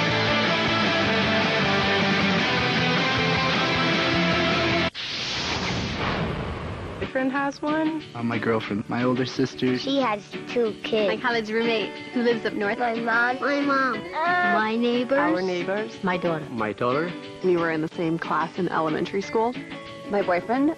My parents. Our parents. My lovely wife. And my husband has one. Yeah, as well as a fellow I work with. My girlfriend, she moved out east. I'm a city girl. Everybody knows somebody who loves a Honda. Who do you know?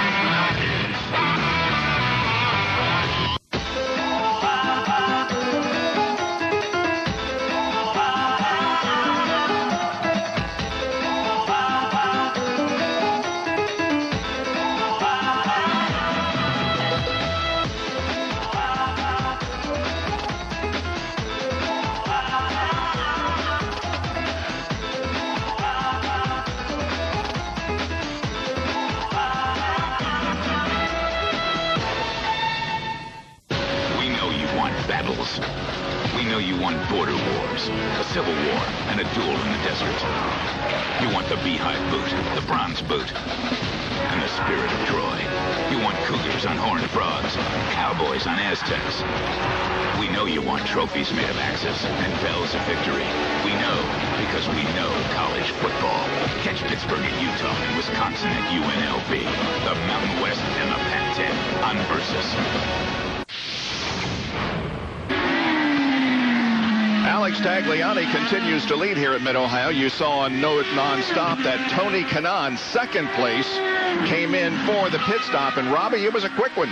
8 seconds for Tony Kanaan. They're disappointed, though, at Team Kanaan because they didn't want to see those yellows.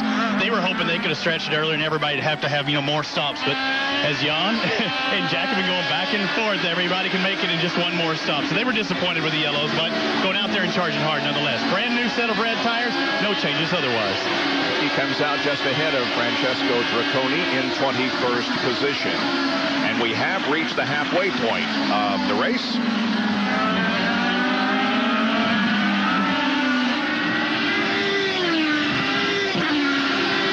Teammates Will Power and Castro Neves battle for third, and Ryan Briscoe is in the 5th position. Yeah, they've gapped back from Elio back to Briscoe about 2 seconds.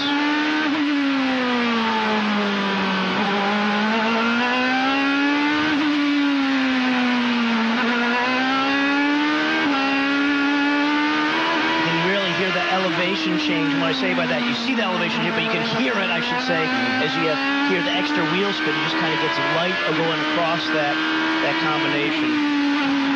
Speaking of elevation change, we'll go to a track in 2 weeks that has a huge elevation change at Infineon Raceway, Sonoma, California. That 2 weeks from today. And very similar circuits from the standpoint that you got these combination corners and momentum and flow, and if you get behind in one, you never get caught up. You got to stay ahead of it. And that will conclude the road course schedule for 2010. Then we wrap it up with 4 ovals: Chicagoland, Kentucky, Motegi in Japan, and the finale at Homestead Miami Speedway. By the way, they are still working on the 2011 Eyes on IndyCar schedule. It is expected to be released soon, and when it is, we will have it for you here on Versus. Franchitti about 1.5 seconds behind the leader, Tagliani. At this point right now, just kind of the mindsets of Tags, Dario. I mean, you know, they all have some good gaps between them. They're not forcing anybody's hand. They're just kind of clicking off some laps, not making mistakes, maybe saving a little bit of fuel just so they can go as far as possible. But, you know, they're just kind of going in the train as long as they're not getting hung up. And guys, for Dario Franchitti right now, it's he's really confused. He's in a conundrum. He knows that if he has any chance of winning the overall championship, he has got to gain some points on Will Power. Well, he's doing so right now, but what he likes to do is he likes to lead laps in hopes that maybe he can gain the bonus point for that. But right now, what he needs to do is conserve fuel, so he can't chase Alex Tagliani down. What about your leader? Let's check in with Lindy. Rob Edwards, the strategist for Tags. First of all, how long are you going to try and stay out here with him? We're looking to go to lap 55, 56, enough to make sure that we can get to the end still running flat out. What made you take that gamble at the beginning? We just had a feeling. Yeah, your team was joking. We could feel that caution coming. And what's he saying? How's the car feel? He's actually very happy. I mean, you know, when you're out front, everything feels great, right? But I mean, he's running the quickest laps he's run all race, and he's feeling good. We're just trying to stay doing what we're doing now. Rob, thank you. No problem. Bob? And it's worth pointing out that he is not Lindy, as Rob just confirmed, and as certainly Jack pointed out. He is not off of sequence because that 2 laps that he pitted earlier, because of the caution periods, he now is going to only have to stop the same number of times as the cars behind him. But when he said lap 55 or 56, he will have to stop most likely a lap or 2 sooner than Dario and the people behind, and that's the old cold tire penalty we talked about that may play in the favor of those behind him. I have the man in charge of Target, Chip Ganassi. Chip Ganassi, and you're talking to Dario or talking to your crew here. How comfortable is he in second spot right now? Well, he wants to win, you know. I mean, but first and foremost, we got to gain points on Will Power. He's behind us right now. We want to make sure we keep him there. How good is the car? Have you made any changes as you went along? No, I mean, we haven't made a change to the car. We came in, put tires on it, put fuel in it, sent him away. And but it's still a long race. Anything can happen. All right. Tell me about the day you've been having this weekend you've been having pretty good for Target, Chip Ganassi. We've been having a pretty good weekend. We won the Daytona prototype race in Watkins Glen last night. And just a few moments ago, we won the Cup race, the Nextel Cup race with Montoya, so we're pretty excited. And that's Target's first ever victory in NASCAR. Got to be a pretty special day after a pretty special a couple of weeks ago as well. Certainly a special day. Well, it looks like Target Jake Ganassi's been on a roll, guys. Can they do it today? Dario Franchitti told me this car only gets better as they get more grip out there on the track, so things are looking good for them today. Boy, they are having a good couple of weeks. Of course, Jamie McMurray won the Brickyard 400 a few weeks ago. Wow. 2010 major wins for Chip Ganassi Racing, Jamie McMurray at the Daytona 500 and the Brickyard 400, and of course Dario at the Indianapolis 500. Back in a moment on Versus. Runs on sugar. Sweet sugarcane ethanol. It's an advanced biofuel recognized by the EPA because it cuts greenhouse emissions by 60% compared to gasoline. And can save you money at the pump. Fast and sweet and clean and lovely, the fuel from sugar cane goes racing. I can dance. Nah, I cannot sing. But one thing we can agree, we race on ethanol.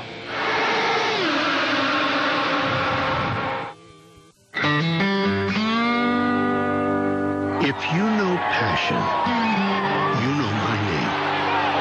If the roar of a race car gives you goosebumps. If you believe that no one ever remembers who comes in second. If you're into checkered flags, chugging milk, and burning rubber, you know my name. If you've ever pressed your nose to a chain-link fence to get a closer look, if you own a pair of earplugs, if you know Andretti, Rahal, and Unser, you know my name. You know my name because I've been here from the very beginning. As vital today as I was over 100 years ago. 100 miles to go. I am a powerhouse. I am running wide open with no finish line in sight.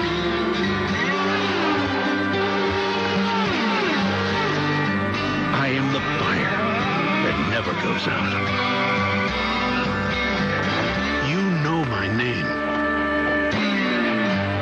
I am then, I am now, I am forever. I am Firestone, and I am proud.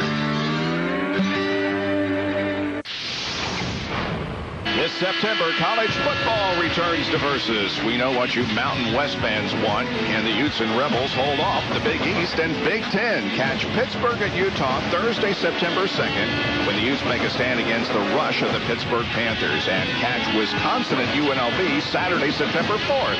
This September, college football returns to Versus.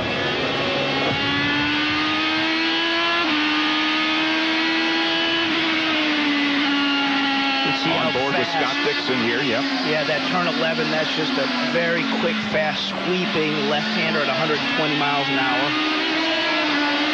That's Marco Andretti up ahead. Marco is running 7th and Scott 8th. See the speed as you're rolling into turn 1 there? He was going 148 miles approaching that corner. Dumps the throttle a little bit down to about 130, back on the gas. That's the number we've seen at the end of the straightaway is 169, right? You saw that? Yes, we did. We'll find out if...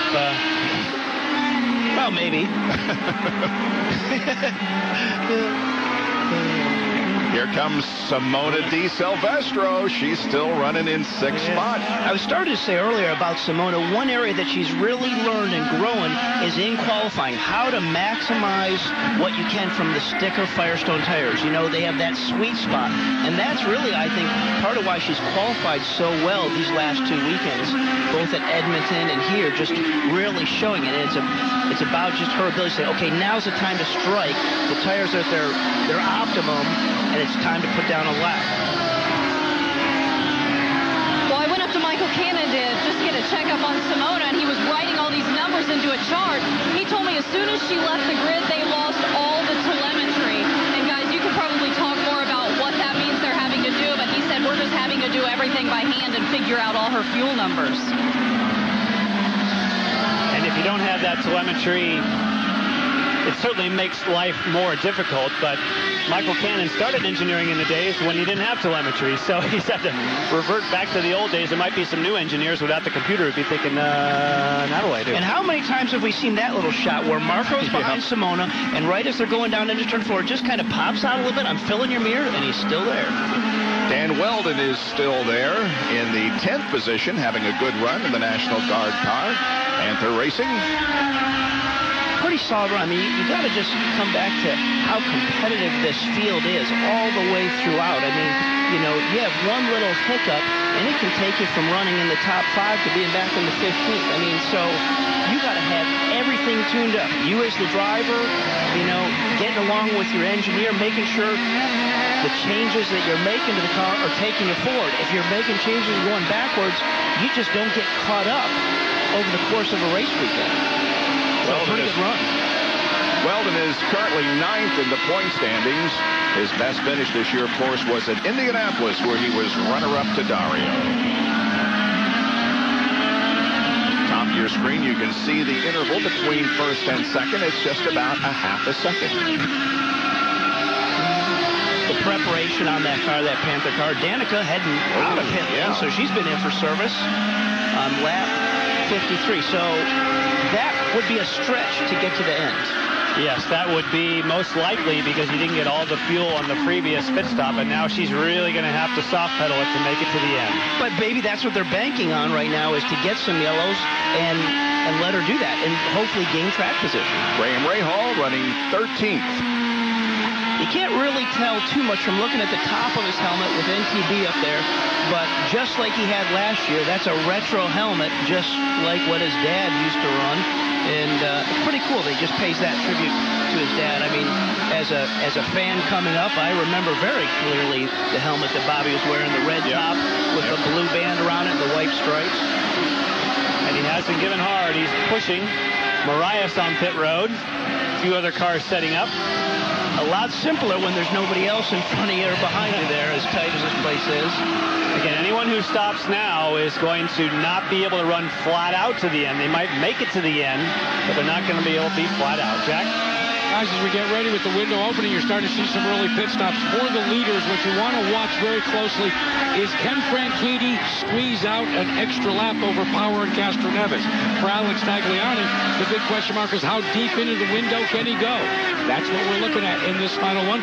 Looks like Ryan Briscoe may be one of the first of the leaders to come on to pit road very shortly.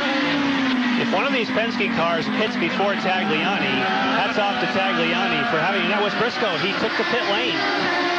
So amazing that Tagliani stopped 2 laps ahead and Briscoe is on pit road. That's some good fuel mileage for Tagliani, but he most likely will be in next lap around. Here comes Ryan. It looks like they're going with the Firestone Reds back onto the number 6 car.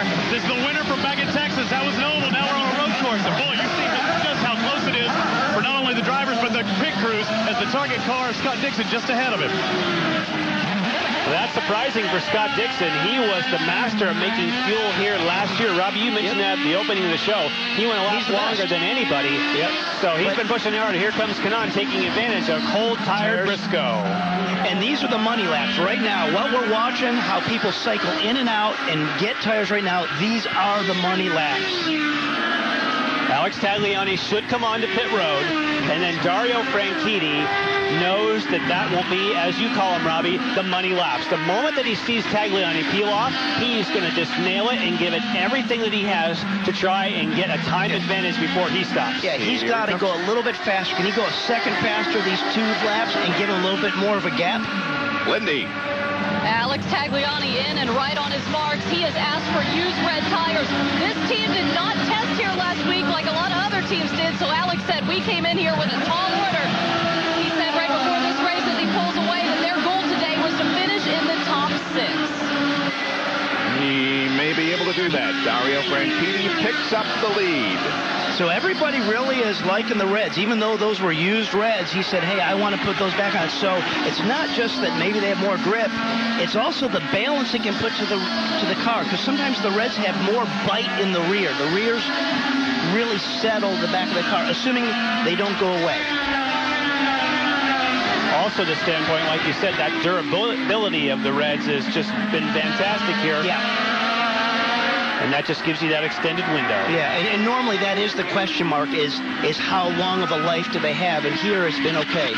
Absolutely. That's what Jack is talking about. How many laps can Dario do? That's 1 more in the books. Okay, let's see what he does. He's going to trip the line here right now, guys.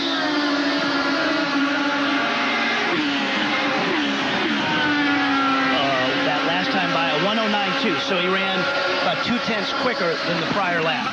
So, got to keep pressing. We talk about fence, just 0.2 here or there, but that's all it takes. Yep.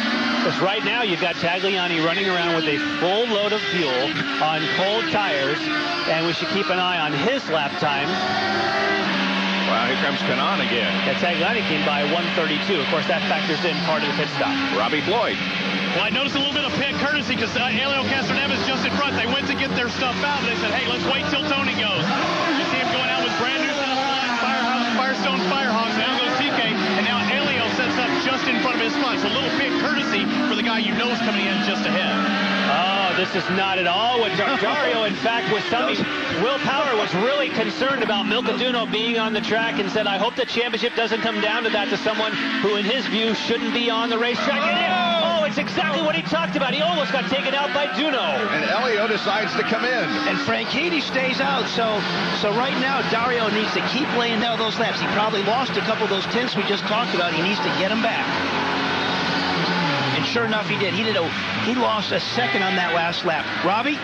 It looks like scuff flag's going to go on for Elio Castroneves. You're right, that little bump might have helped him a little bit, trying to get that car completely full, and he goes back out. Elio Castroneves may be fortunate in that instant. So that little hang-up cost Dario a second. Oh, yeah. 1 second. Hideki Muto looks like having some problems as the car stalls on pit lane. Get the jumper. There's the plug cable to the jumper. They're just putting it over the wall. So Dario has just got by Milka, and she stays at the inside of the track, and then on the outside goes Power, gets out of the groove, gets a big wiggle, and he was thinking, ooh, baby, that was a little too close for comfort. Well, too, when you get on the outside of that track, in that section of the racetrack, there is marbles up on the high side of the racetrack. And you can see that Tagliani is behind Castroneves. Right. Castroneves trying to get his car up to temperature. Tagliani is already there, but that's why track position helps you. Yeah, if you're in front, you can hold them up. Tags has got to pounce right now as he sees that little stripe on the right rear of Elio, knowing his tires are coming up to temperature. Now's the time to strike. And the third car there was Ryan Briscoe. Simona Di Silvestro has completed her final pit stop, or what should be her final pit stop. And she comes out right behind this group, because there they go. Briscoe shoots by, so that was nice work for her. Now Dario's crew is set up. So this is what this is going to be really fun to see, is him coming in, and where is he going to cycle back in this group? Is he going to be at the front? Yep. Or is he going to have to fight his way in there somewhere? 25 laps to go. Got to keep an eye on Will Power as well, because he may pit at the same time as Franchitti. Guys, keep in mind, because they have come a little bit longer than everybody else, they won't have to put as much fuel in. We always talk about it. Fuel travels at 3 gallons a second. Here comes Dario for service. Robbie Floyd, he's headed toward you. And Dario Franchitti getting ready to pull in right now. He's going with the Firestone Firehawk reds. The right front will be a brand new red. It's just in front of his pit box is the number 12 of Will Power. They're holding Dario one turn on the left front of the wing. Well ahead of Will Power. Yep. And everybody's picking the reds. And look how far ahead they are of the next group. So that's why you run longer. He goes out in front of Castroneves, Tagliani, and Briscoe easily. Yes, he does. Wow, look at the gap. Yeah. That's why you want to stay on course as long as possible. Well, Ryan Hunter-Ray hasn't pitted yet. He is officially the leader, but when he pits, it'll be Franchitti, Power, Castroneves, Tagliani, Briscoe, and Di Silvestro. We'll be back with more at Mid-Ohio in a moment on Versus.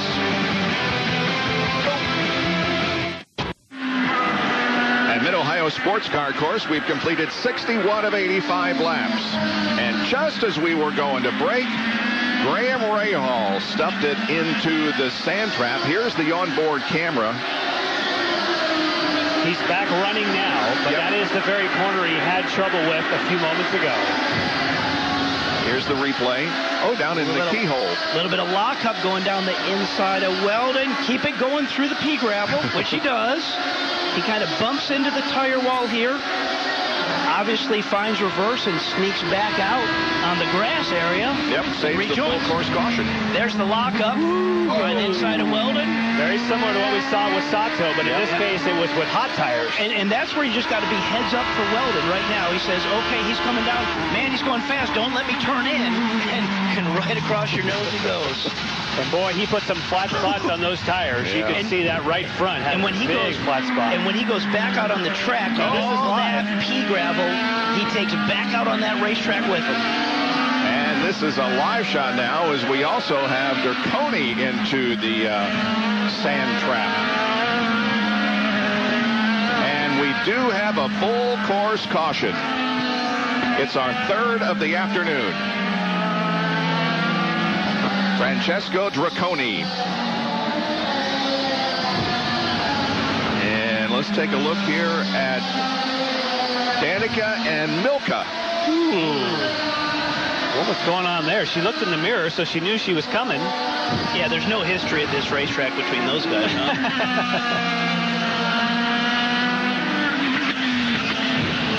Let's take a look at what happened to Draconi here. And just slides off. The car gets a little bit light there, Bob. That's right where the car gets a little light and you get a little bit of wheel spin. Down to Jack. Guys, I want to take you back to Alex Tagliani's pit stop. You know, when you're dealing with just scant tenths of a second, I want to draw your attention to your fuel man right here. Okay, now let's roll it. Because what I want to show you. They're done. He is in. They're loading with fuel. They're getting the tires done. The tires will be done. And watch very closely the fuel guy, because he has a bit of a miscue removing the fuel nozzle from the car. I counted it down and tried when we did the replay. It was about 0.3 of a second. I know it doesn't sound like a lot, but when you're trying to chase guys down, I wonder if 0.3 of a second would have positioned him one car in front of where he is right now. Yep. Okay, so we're under caution once again. Our Izod Green pit stop performance, Alex Tagliani with a good in and out lap over Franchitti and Power. Take another break and be back in just a moment. Under caution here at Mid-Ohio Sports Car Course. The Honda Indy 200 on Versus is presented by Honda, the engine supplier for the Izod IndyCar Series, and by Izod, the official apparel sponsor of the Izod IndyCar Series, available at Macy's.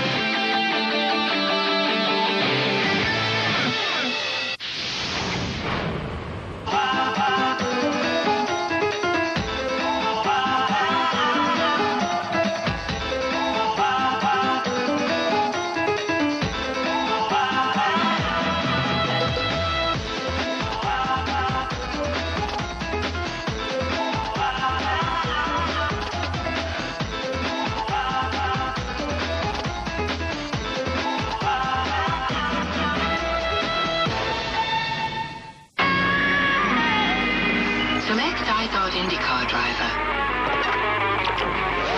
Driver selected, Marco Andretti. Select race transport. Mission, finish first.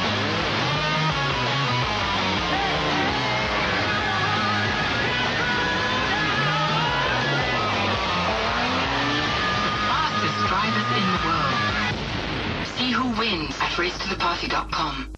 It started with two simple words, and now it's time to join in. Announcing the Claim Your Mazda Summer Sales Event. Enjoy the high resale value of Mazda 3, Mazda 6, the driver's alternative to Camry and Accord, or the 7-passenger Mazda CX-9. All available with 0% APR financing for 60 months, plus no monthly payments until November 2010. So why compromise? Claim your Mazda. Offer ends August 31st. At the Indy 500, drivers put complete trust in their cars. But when you're out on the road trying to make it to work, are you sure you can trust your motor oil? Put your trust in Peak Performance Motor Oil. Formulated to protect against thermal breakdown, Peak is the only motor oil tough enough to be the official oil of the Indianapolis 500. Whether you cover 500 miles in a few hours or it takes hours to get to work, you can count on Peak. When you peak, you win. About one lap to go before green flag here at Mid-Ohio Sports Car Course. Dario Franchitti out in front, but the big story here with the Ryan Hunter Ray Camp and the Racing for Cancer crew is Tiana Bishop. Tiana Bishop, a cancer sufferer here on invitation from Ryan Hunter Ray. What's it been like for you? It's been really cool being here. Is he one of your favorite drivers? Because I'm looking at your hands here, and your fingernails are telling a different story. Well, I only knew Danica until I got here, and so she was my favorite, and now that I've gotten to know Ryan, it's kind of iffy for both. All right, now tell me, this isn't your first IndyCar race. You had some experience meeting a famous IndyCar driver way back, didn't you? Tell me about that. When I was little, Sam goes to our church, and he used to do it with Danica, so I kind of know him because he goes to my church, and Today was also special because we got to see you walk across the stage with Ryan Hunter-Reay. I believe we got that on camera. What was that like, walking in front of all those fans that they cheered both of you on? It was pretty cool. Awesome spot. I want to talk to the lady to your left. Of course, Racing for Cancer, one of Ryan Hunter-Reay's big sponsors. You're his fiance, Becky. But also, they can donate through, what is it, racingforcancer.org. If you go on the website, they're doing a campaign of 37 right now in honor of Ryan's mom. And, of course, it's going to help out Tiana and Nan, too. So if you go to racingforcancer.org, you can see everything online, do your donations. And also, at the track, if you're here, we have donation boxes set up at Andretti Hospitality and at the Racing for Cancer tent. Great job, Becky Gordon. Checking out her man, Ryan Hunter-Reay, as well as Tiana. You know, he was in the back of the pack not too long ago. We said, how far can the IZOD car go? He's currently in 13th. And Robbie Buell knows all too well about kids and racing. Sure do. Program that's been going on for many, many years. All right, here we go. The green flag comes out, and we're back to racing. It's Dario Franchitti leading Will Power, Elio Castroneves, Alex Tagliani, Ryan Briscoe, and Milcaduno is spun. Still fired up. Yep. All right, so no full course caution. Here they come. Turn number 3. It looks like Dave Silvestro. You saw that wiggle. You're just going to say, weren't you, Robbie? I was going to say, look at Dixon's got it. Hey, look at these 7 up. He's got the inside. There's nothing you can do, guys. That's what the rule allows it to happen. Now she has to set him back up and do the same thing back to him. Get a good run on him next time. Oh, here comes Matos. Matos to the inside of Baguette. Now Mario Moraes is... Oh, Moraes, a little bit of a wiggle. Still wiggling. Trust me, Weldon in the National Guard car, he sees Moraes all over the place. He's like, hey, I want some of that. I'm coming. And we just talked about Ryan Hunter-Reay. He's in that mix as well, right behind Weldon. This is 10th, 11th, 12th, and 13th. Baguette is 10th, and Ryan Hunter-Reay 13th. The incident on pit road a little bit earlier that damaged some suspension but was repaired, and we're on board with him now. Weldon right up ahead of him through the keyhole, turn 2. And what Ryan Hunter-Reay's just talking himself through there is he's coming off that keyhole. He wants to get powered out, and we got Dracone, who's spun there, coming on the front straightaway. And Milka also had to take evasive action, so it's the second spin by Dracone here in just a few laps. And another full course caution will slow the field.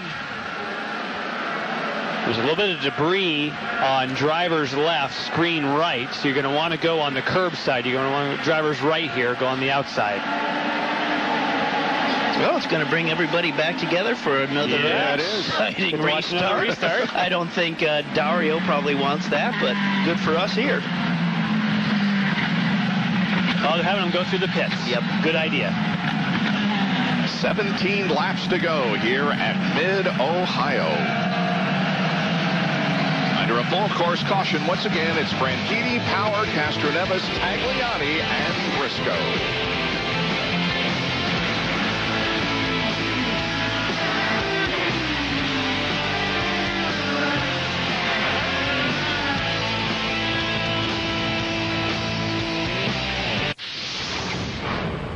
I compete with sugarcane ethanol. I compete with sugarcane ethanol. I compete with sugarcane ethanol. I compete with sugarcane ethanol. I compete with sugarcane ethanol.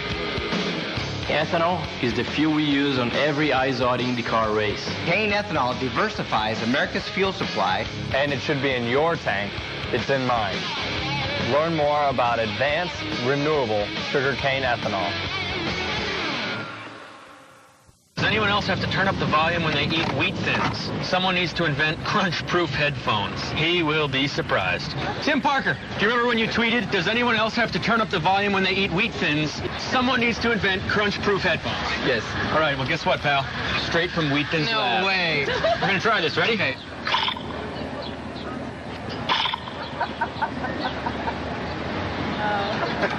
That's a success.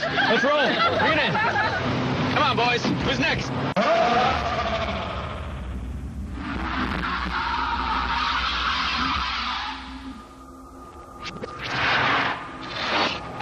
There's a reason why.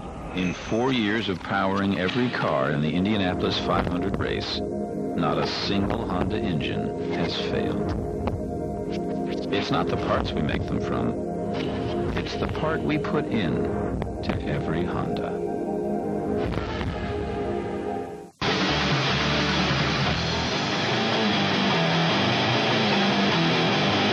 IndyCar Nation, why aren't you a member yet?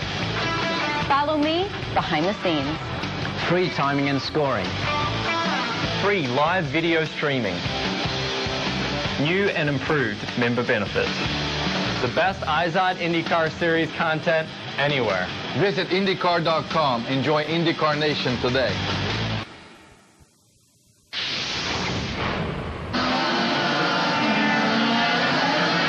Versus welcomes you back to Mid-Ohio Sports Car Course, and there is the layout of this facility here, which is about 50 miles north of Columbus, and it isn't all that far from Cleveland. We're about, I guess, midway between. It's a beautiful facility, and we have completed 69 of 85 laps of our IZOD IndyCar Series race here this afternoon. Dario Franchitti is the leader of the race, and there you can see his finishes on road courses this year, with Toronto being his best finish, a second. Right now, he has the advantage on Will Power, Castroneves, Tagliani, and Briscoe, with Dixon, De Silvestro, Andretti, Matos, and Baguette completing the top 10, Jack. Hey, guys, help me out. Dario Franchitti, left foot brake or right foot brake? Right. Hey, guess who's in second? Will Power, left foot brake. It'll be a classic confrontation of styles on this start and the rest of the race. Fun to watch. And the disadvantage that Will Power told you, Jack, was that he used a little more fuel, but because of these cautions, you don't care. Yep. So, nice even playing field. And we know how blistering fast Power has been in qualifying and all the poles that he's had this year. But, now it comes to racing. It's one thing to be fast, but it's another thing to set somebody up and get by him and pass him. Just because you could be faster is one thing, but getting by him is a whole nother deal. You really got to get in his head. Season performance from Target Chip Ganassi drivers, Franchitti and Dixon. Dixon with 2 wins this year. Dario will come off corner number 13 and take the green flag to get us back under racing conditions. So I think that something we just need to look for is how guys are putting the power down off the keyholes. Who kept their tires clean and scrubbed? So when you do go to the power coming off the keyhole here, who's setting themselves up to make a good run in the pass as you get down into turn 4? On board with Elio in third.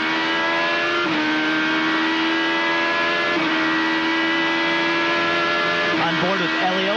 Of the top 5 guys, he's the only one on the black sidewalls. 2 leaders were on the overtake. It looked like Power thought about it. He moved his car just a little to the right.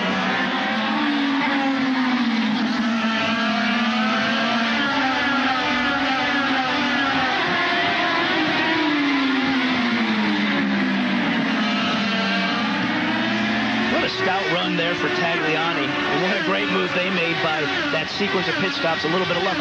Side by side. That was Dixon and Briscoe. And Dixon got the better of Briscoe. Okay, Simona now, come on, pounce. He's right behind him. I mean, you got to take that momentum. When that guy in front of you loses momentum, get right there. Dixon jumps to 5th.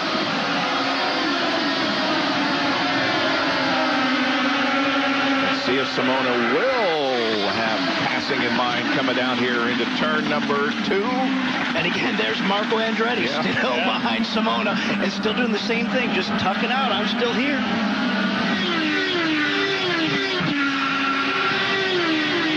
Now, we also saw that pass by Rafa Matos into corner 6. I was like, looking.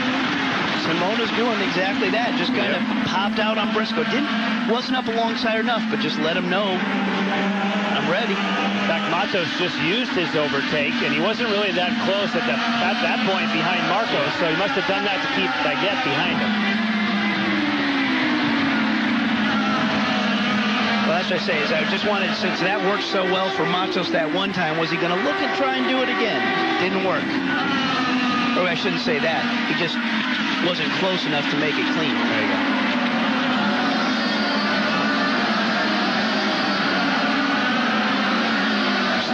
21 cars on the lead lap here of the 27 that started, and 4 are out of the race.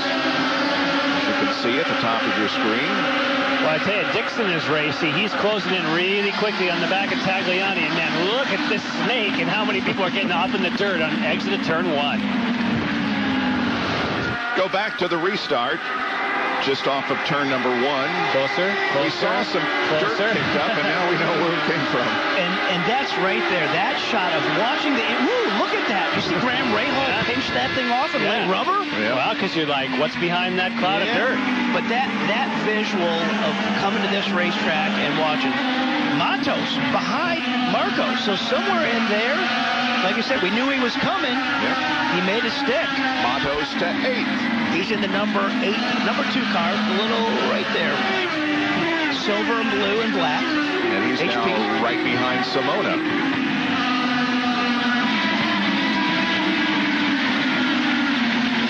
And Marco Andretti is under fire somewhat from Bertrand Baguette. Here's the pass. There you got Rafa down the inside very cleanly. There's the 4-3-2 board as you come into that passing zone where you say, hey, if you're not attempting to pass somebody, you better be on the left-hand side of the racetrack, as Marco was. Ooh, there he's sticking his nose in. Yeah. But be patient. Now's the time to do it. Get a good shot off of the keyhole so you can get it done down in turn 4. I wanted to talk about Rafa Matos. I sat down with Gilles DeFerrin as well as Jay Penske in Edmonton. And talking with them, I mean, you could tell how pumped they were, how much they were building forward, because they are a new team. And they say, yeah, they make mistakes, but they're making smaller mistakes. So that gives them more opportunity to move forward. So a brand new team, a very good driver, and now you're seeing what can happen when they can put 2 and 2 together. They've got one heck of a race car, a fast driver, and they're moving up the field. DeFerrin Dragon Racing, and the chauffeur is Rafa Matos, and his last 3 finishes, a 4th at Watkins Glen. 12 laps to go at Mid-Ohio.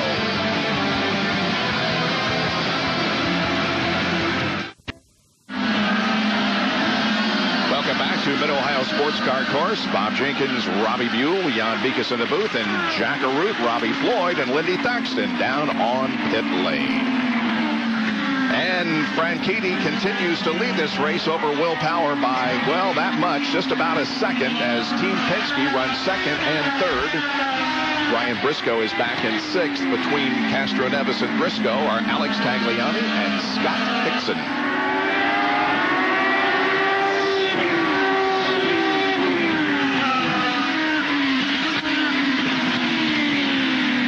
Interesting to compare these 2 cars. Obviously, one of the Penske cars being Will Power on the red alternates right behind Castro Neves on the black.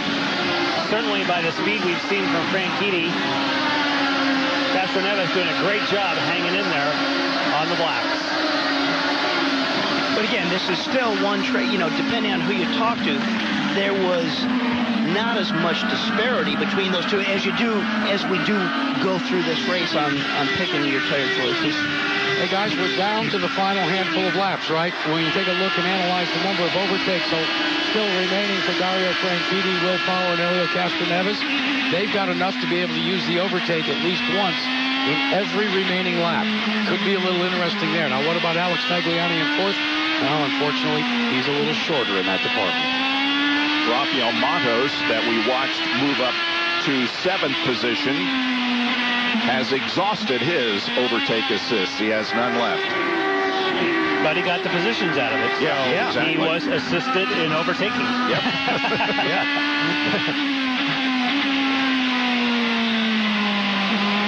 And Dixon definitely looks as though he's going to have something here for Tagliani before we get to the end of this thing. Yeah. He's definitely one guy that I think we want to see what he's got.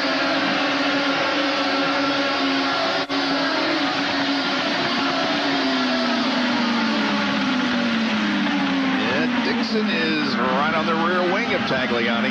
Now, the difference, again, coming to the reds and the blacks. Dixon's on blacks. Tags is on reds. The Firestone Reds historically have a little bit more bite in the rear tires. So does that allow Tagliani to get to the power sooner as you come off there? Hunter-Reay and Baguette. He's got it. This is for 10th. Hunter-Reay takes it. And that is the opportunity that this blocking rule in place creates, that kind of passing. You can't be on the right-hand side of that racetrack unless you're trying to pass somebody. What a drive for Ryan Hunter-Reay, who had been suspension. They changed it, got him back out there, and he has moved up to the top 10. So what you take away from that is no matter what happens, whatever, never give up. And look at his right hand. You can just see how hot and how much he's working that car. You can see the sweat that's come through the leather on his right hand there. That's how much you're working in that cockpit. 7 laps to go, and we thank our advertising partners for allowing us to show you what's going on during commercial breaks in our Versus Nonstop. We'll take another break and be back in a moment. Franchitti leads at Mid-Ohio. The Honda Indy 200 on Versus is presented by Honda, the engine supplier for the IZOD IndyCar Series, and by Apex Brazil. To learn more about our Brazilian goods and services, log on to experienceourenergy.com. And by Peak Performance Products. When you peak, you win. Select IZOD IndyCar driver. Driver selected Ryan Hunter-Reay. Select race transport. Mission finish first.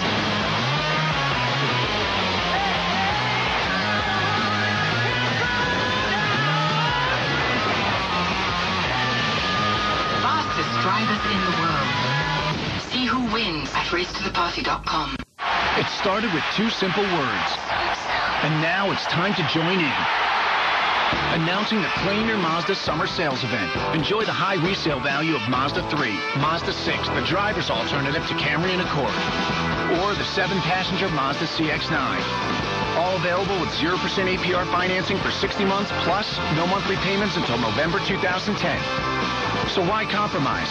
Claim your Mazda. Offer ends August 31st. Feel the excitement? That's Peak Performance. And it's electric. Look out. Be sure everybody's safe with the Peak backup camera system. It installs in minutes, and anyone can do it. Check the color monitor, and you'll see what you can't see. Stop accidents before they happen. Protect your family with the Peak backup camera system, and be safe out there. Inside, outside, all around your car. When you peak, you win. The intensity. Hits it to deep left. That might send the Yankees to the World Series. The tradition. There it is, the first grand slam in All-Star history. An all-new 5-part series chronicling the matchups that transcend Major League Baseball. Pedro going down. Oh, my gosh. The greatest MLB rivalries.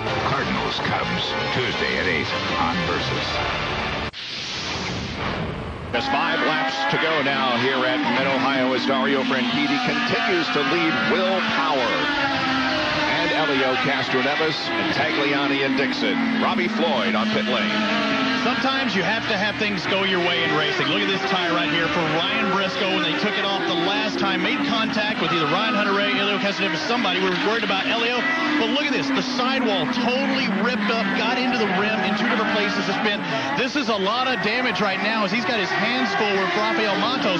But what could his race have been if these 25 pounds of pressure dropped to none in an instant? Things really are going his way right now from actually being able to stay out there on the course. This is an unbelievable job these Firestone Firehawks did. I have no idea how they're even holding air.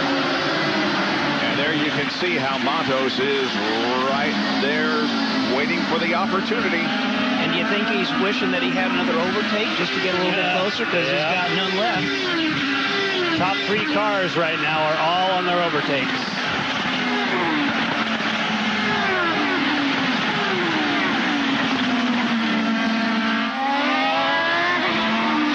Boy, these 2 are going after it. And you heard Chip Ganassi say they have to finish ahead of Will Power. They would certainly like to finish more than just 1 position ahead of him, but the biggest gap in the points is between first and second, so that's still going to help. Yep. It's nice when you can script it and it works that way, huh? Man. Remember Remember, the race started on the backstretch, but will end here on the front stretch. And Power, you know, he's doing everything he can. I mean, he's staying close enough and in touch with Dario. If he has any hiccup or whatsoever, that's the window for Power to get in there. And he's pushing him. He is right there. Oh, yeah. And Power was on the overtake button before they came out of that keyhole corner. Yeah, Power's getting on it earlier than is Dario. And that was a little bit what he did actually in Edmonton. It led to that whole scuffle down in turn number 1, is that he got on the button before Elio. Yeah, he got on the button before anybody. You know, the corner's coming onto that front straight, and he was the first guy on it. You're right. Fellas, what I'm also noticing is I've been watching the telemetry between Dario and Will, and I'm not trying to belabor left foot, right foot. But if you remember, we talked to Will Power at the top of the show. He said it allows him to do a little bit different going into the corner. I'm watching it specifically down in turn 9. Will Power is able to do a little drag brake where Franchitti is either got to be on the throttle or on the brake. So Power is able to control the nose of the car just a little bit better, I think. Well, those, you know, as you talk about that, Jack, and what you can do with just dragging your left foot on that brake, and it keeps the nose of the car down, it keeps weight on it, you know, that's just all the subtleties. I mean, it doesn't sound like much, but those are just all the subtleties it takes just to be that much better, that much quicker. And each driver sets their car up for what their style is. He's close. Not close enough, but he's right there. He's going to have one more lap to do it because they will get the white flag when they cross the finish line this time. Dario Franchitti has one of those overtakes, and Will Power has 2. They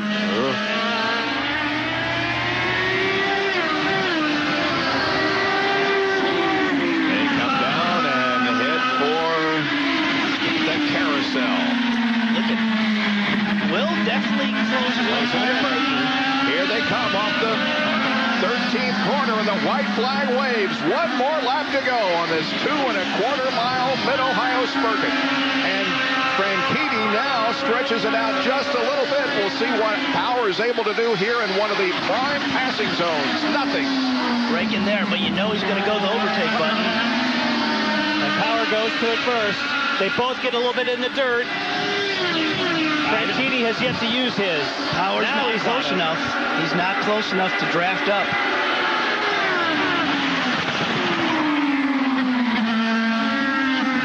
And that is just about it as far as passing opportunities are concerned, but who knows? He still stayed right there.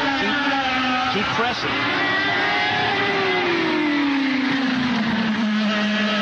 Keep in mind, Franchitti is out of overtakes. Will's got one with a recycle, give him enough time to use it. Yep. Well, not since the Indianapolis 500 in May has he visited Victory Lane. But today, Dario Franchitti tightens the point race just slightly. Nevertheless, it's a win in the Honda Indy 200 at Mid-Ohio. Dario Franchitti beats Will Power. Castro Neves, Tagliani, Dixon. Simona gets an 8th position out of it. And Ryan Hunter-Reay is 10th. J.R. Hildebrand in his first IZOD IndyCar Series race finishes in 16th position. Danica Patrick is 21st. And Robbie Floyd is with Chip Ganassi, who wins again today. I know, and high fives, handshakes all around. The first guy you shaked his hand was Barry Wanzer to your left. I mean, he had this thing dialed in from the get-go. Yeah, I mean, Barry and Chris, the team had things wired here today. You know, they had the strategy right. And it's been a great weekend for the whole team. What does it say about your team? You're 127th, 28th, 29th in your automobile racing career for your team. You know, we got a lot of wins to go yet. I mean, that's not, you know, I don't keep score. I just want to, that's what we're here for, though. We've only just begun. Hey, Barry Wanzer, I got to get you into this because you were all smiles yesterday. Dario was all smiles. How good does it feel when your driver comes off the track and goes, man, we've got a fast race car? It feels pretty good. It doesn't guarantee any results, but it certainly helps with the confidence for everybody. And certainly the guys in the pits today certainly made the difference. Did you know when you said, you started working on the car and it kept getting better and better as the grip, started happening and other people might have been backing up? Yeah, it seems like as the track gripped up, it came to us. And, that's pretty rare, so we'll take advantage of it when we can. And like Chip says, we take it race by race. Laid out perfectly. The number 10 target car makes its way to victory lane. I'm ready to head to talk to Dario Franchitti in just a little bit, but things are very happy in the target camp. Well, it's Dario's 25th open wheel win, moving him into a tie for 12th place on the all-time winners list with Gordon Johncock. We have about a half hour that we can spend with you post-race here, and we will be back to talk with the winner, Dario Franchitti, in a moment.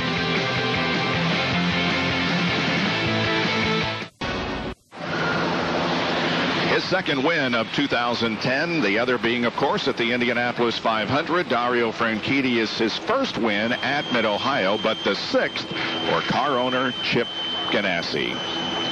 And officially, the interval was a half a second between Dario and second-place finisher Will Power, with Castroneves, Tagliani, and Dixon the top five. Well, Will Power, congratulations. You have clinched the road course championship. You now have the Mario Andretti trophy. How does that feel? Yeah, that's fantastic. A guy like Mario Andretti, fantastic, one of the best races of all time. But we're going for the overall championship. We couldn't get Dario today. I gave it everything I got.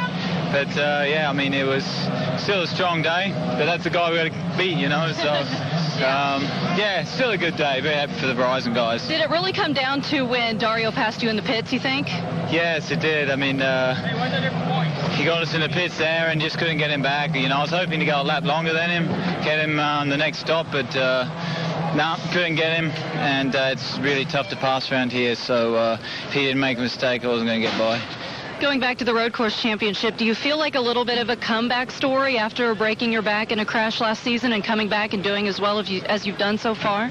I just focused on getting better, getting in the car and being as quick as I used to be, and that was my aim, and we're at the top right now. But he's catching. And on to another road course. Yeah, one more road course, so we'll look forward to that one. Will Power, thank you. Jack? Yeah, Lindy, while we wait for Dario Franchitti to make his way to victory lane for the formal trophy presentation and all the hoopla that goes with that, I want to talk to about a guy that, Alex Tagliani, a calculated risk on your part. What was the thinking between you and Rob? Because I knew Rob Edwards and you really had planned that even before they dropped the green flag for the race. Well, it's all the boys, Rob is a pretty risky guy, but Alan, Brendan, Robert, they all went for it, and we had a great car. The boys did a fantastic job on the car. Consider we didn't test here, so very pleased. And when you have a good car, it's easy to stay up front and fight for the lead. This Bowers & Wilkins team is brand new this season, and you were so excited from the get-go at Brazil. Is it progressing as you expected or unexpectedly better than you expected? I expected that we were going to be where we are now. We've been having some little issues on the road course, so our best car is the oval for some reason. Our second best car is street course, and our third best car is the road course. Maybe today the road course became the second best. Let's talk a little bit about when you were out there, because you ended up leading the most laps, denied Franchitti that bonus point there. How did it feel, Tags, being out in front of all these big dogs? It felt good. It happened in Texas. It's really difficult when you're in the back on tracks, so difficult to pass like this one. So I'm very pleased that the strategy worked out. Thank you to the Bowers & Wilkins CV Logistics guys. You want to thank the guy. Here he is right here. How you doing, buddy? Good job. Yeah, he's a risky guy. And Alan McDonald before the race said it's going to go yellow right after you stop, and it did. So, he should play Lotto tonight. Can I ask you a big favor? Yes. Can I take him and Alan to Vegas tonight? Yes. Okay. Yes, I might. You can come with me. I might take them with me to Vegas. Bob?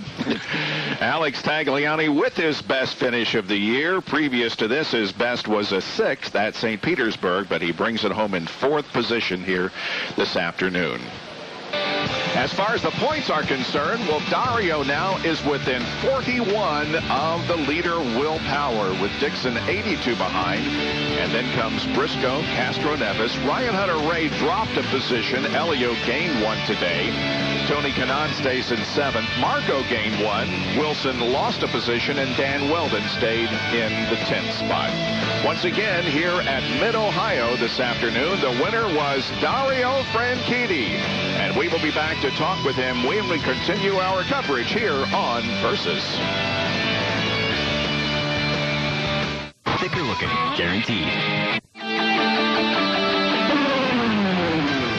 Welcome back to Mid-Ohio, and Izod salutes a winning performance with Izod Victory Lane. Here's Robbie Floyd with Dario Franchitti.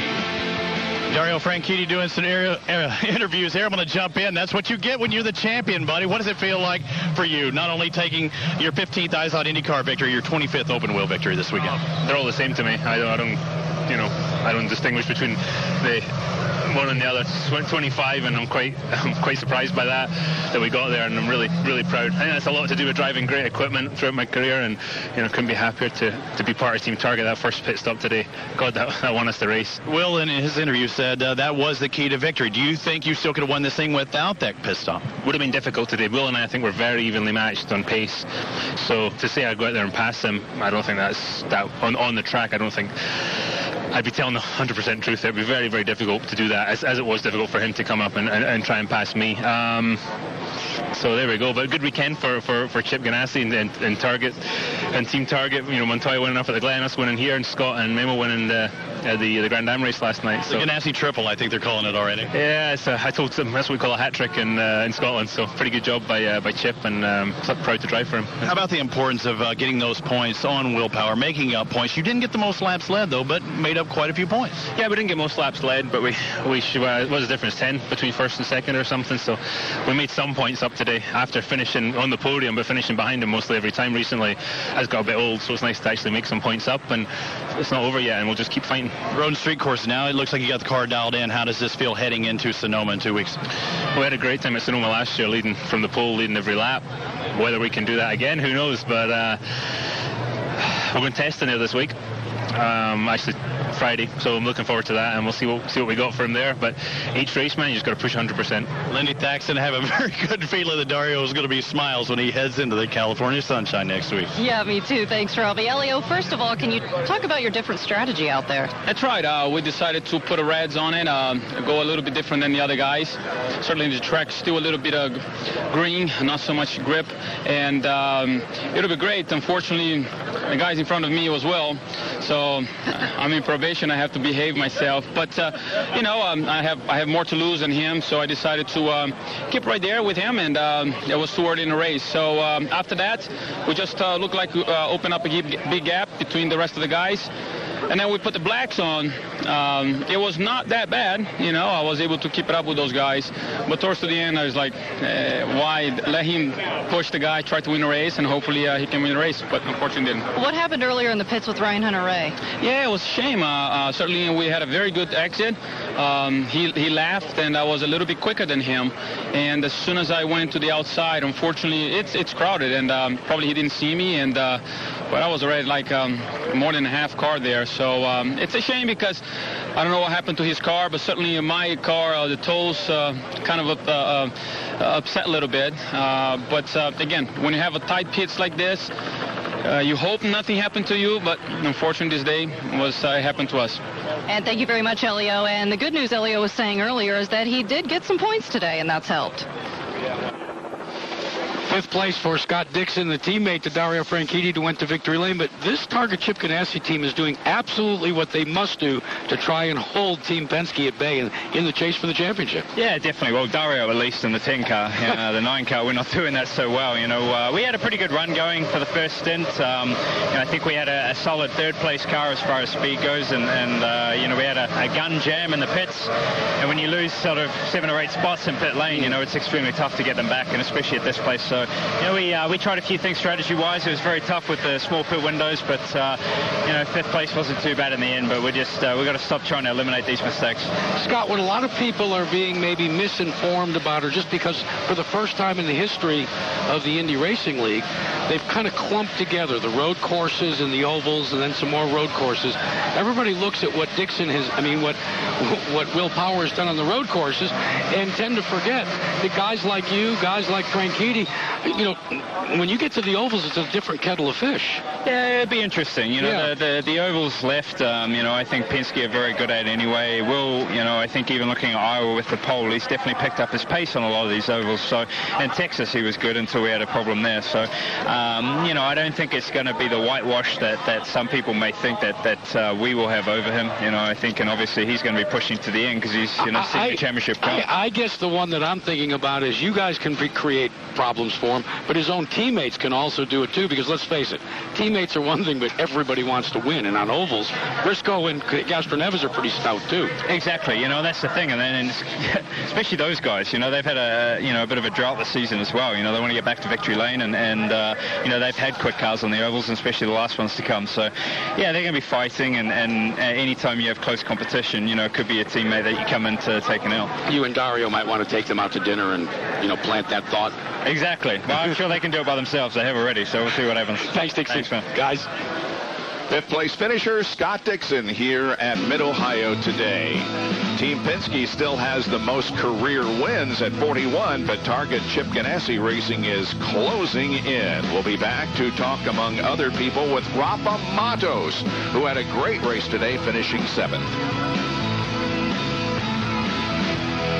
You win.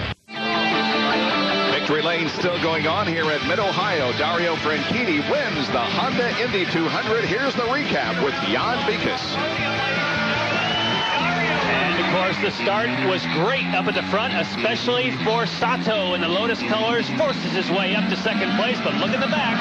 Tony Kanaan gets wide across the gravel trap, but thankfully keeps it underway.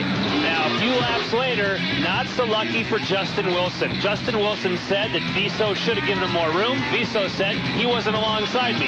Unfortunately, the end result, Justin Wilson with a broken front suspension is out. Lap number 25 here was the part that we just heard from Castroneves.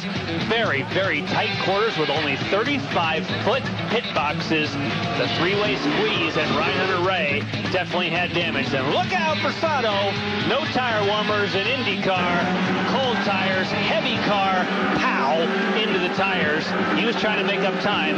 Lost on pit road. Lap number 58. This is where we have a little bit of traffic. Milcaduno tries to stay to the right. Willpower gets out to the high side, out. Castroneves says, I've had enough of that. I'm going to make a pit stop. But Willpower was very fortunate not to get out and off course completely. And, of course, that left him for a run for the final pit stop. He hoped maybe he could pit faster than Dario Franchitti. But they both have said in the post-race interviews, it was the previous pit stop, the first one of the day, that really put Franchitti in the position to win here today.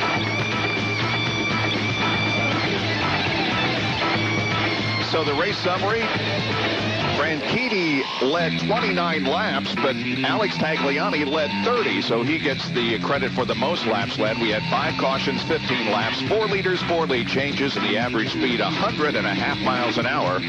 Robbie Floyd is with Rafa Matos, who now has 2 top 10 finishes on road courses this year. Even more than that. Last year he had 3 top 8s. This year you have 4 top 8s. Buddy, I mean, you're starting to get things going. When I was talking to Gilles, he said your mistakes are oh so little compared to what they were at the start of the year. Yes, I think so. It was a fantastic race. I think the team did an amazing job in the pit stops. We were able to gain, I believe, 5 positions in the pit stops, and we certainly needed this result after disappointing weekends in Edmonton and Toronto, and also a disappointing qualifying effort here for us. Starting 19th, not so bad, finishing 7th, and we had a great car in the race. I was able to save fuel when I needed to. I was able to push really hard when I needed to, and I think it was a great effort all the way around of the team, and I'm very pleased. Gilles, what's it like for you working with this guy? I mean, you're new to the team, owner of the team, and you're helping out with the road and street while Davey helps with the ovals. It looks like you've kind of got things going. Well, I mean, I think that we're evolving. You know, we're getting better and better as time goes on. I mean, we're a young operation. And, you know, today was a very good day for us. I mean, Rafa was the fastest car on the racetrack, particularly at the last stint. It was great to see that. You know, had we not started so far back, we probably could have finished even better. But, you know, it's a great job today by Rafa. Great job today by the team. We always made position in every pit stop, and we have probably one of the fastest cars. So we're learning, we're getting better, and hopefully we'll continue to improve. Lenny Thaxton, you know this team has a positive mindset as they make their way to Sonoma as well. And I'm with Simona Di Silvestro, and we talked to Michael Cannon earlier, and he said the telemetry went out as soon as you left the grid. How was it on your end? Yeah, it was weird. You know, they tell me that there's no telemetry, so I have to tell them the numbers the whole race. You know, they kept me pretty busy pretty much the whole race. But it worked out well. You know, our pit stops were really good. The race was really good, too. You know, we're keeping up with the big teams, and I think we can be pretty happy with that. Your best finish here of 8th. Is momentum a thing that you really do feel? Yeah, for sure. You know, I think Edmonton, you were running 6th pretty much until the middle of the race. And, you know, you just kind of get that confidence that you can actually do it. And, you know, the car is getting more and more how I like it. And every change we make is really positive. So I think we're really working well together. And, you know, I really have to thank the team because they worked their butts off. And it's just great to be part with them. In the drivers' meeting, they talked a lot about how tight these pit boxes were. How did it feel during the race? I know. I get yelled at all the time during practice because I never hit my marks. But in the race, I finally hit them. So, you know, it was pretty tight, especially that first one on the yellow. I was like, oh, my God, how am I going to get in here? But I hit them right. And, you know, maybe it's the pressure. And I get it right when I have a little bit of pressure. But, yeah, I get yelled at pretty often because I never hit them. Thank you very much, Simona. Bob, a good day for her and her team. Yeah, her best career finish prior to today was a 9th at Toronto. Today she finishes in 8th position. The champagne is flowing. The crowd is making its way out of Mid-Ohio Sports Car Course where Dario Franchitti won today.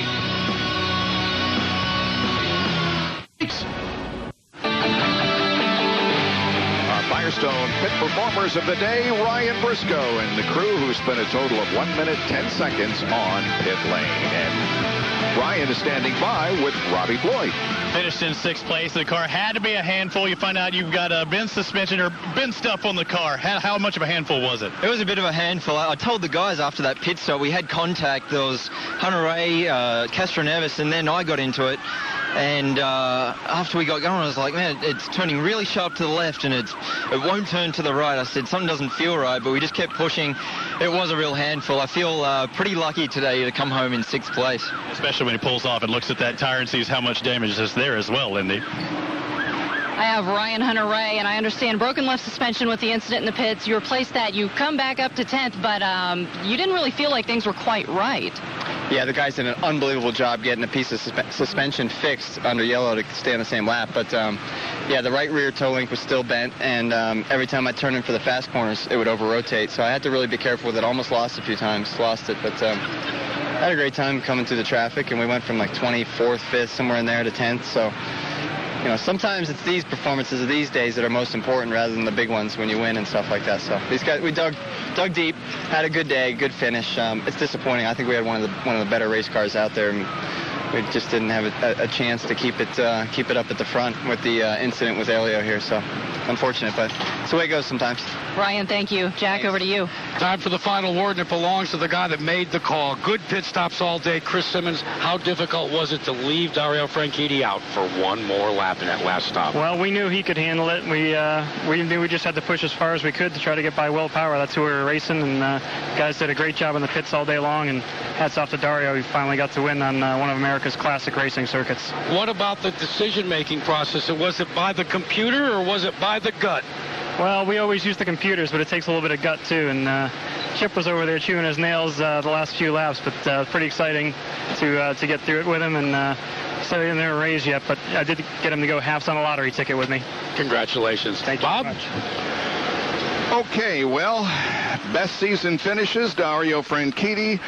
Of course, equals his best finish of the year. Tagliani had his best finish of the year. So did Matos, Di Silvestro, Baguette, and Jay Howard. And now we have one more race on a road course. That will be in 2 weeks at Sonoma, California, Infineon Raceway. And then we end the series on 4 ovals. It's going to be fun, and you will see it all here on Versus as we conclude the year. Well, coming up next, Racer TV. Be sure to tune in Saturday at 6 Eastern for our mid-season review. And join us in 2 weeks, Sunday, August 22nd at 5 o'clock Eastern for the Indy Grand Prix of Sonoma. IZOD, the official apparel sponsor of the IZOD IndyCar Series, available at Macy's. For more information, log on to the IZOD IndyCar Series Versus.com. I'm Bob Jenkins. We'll see you in 2 weeks at Infineon Raceway in Sonoma.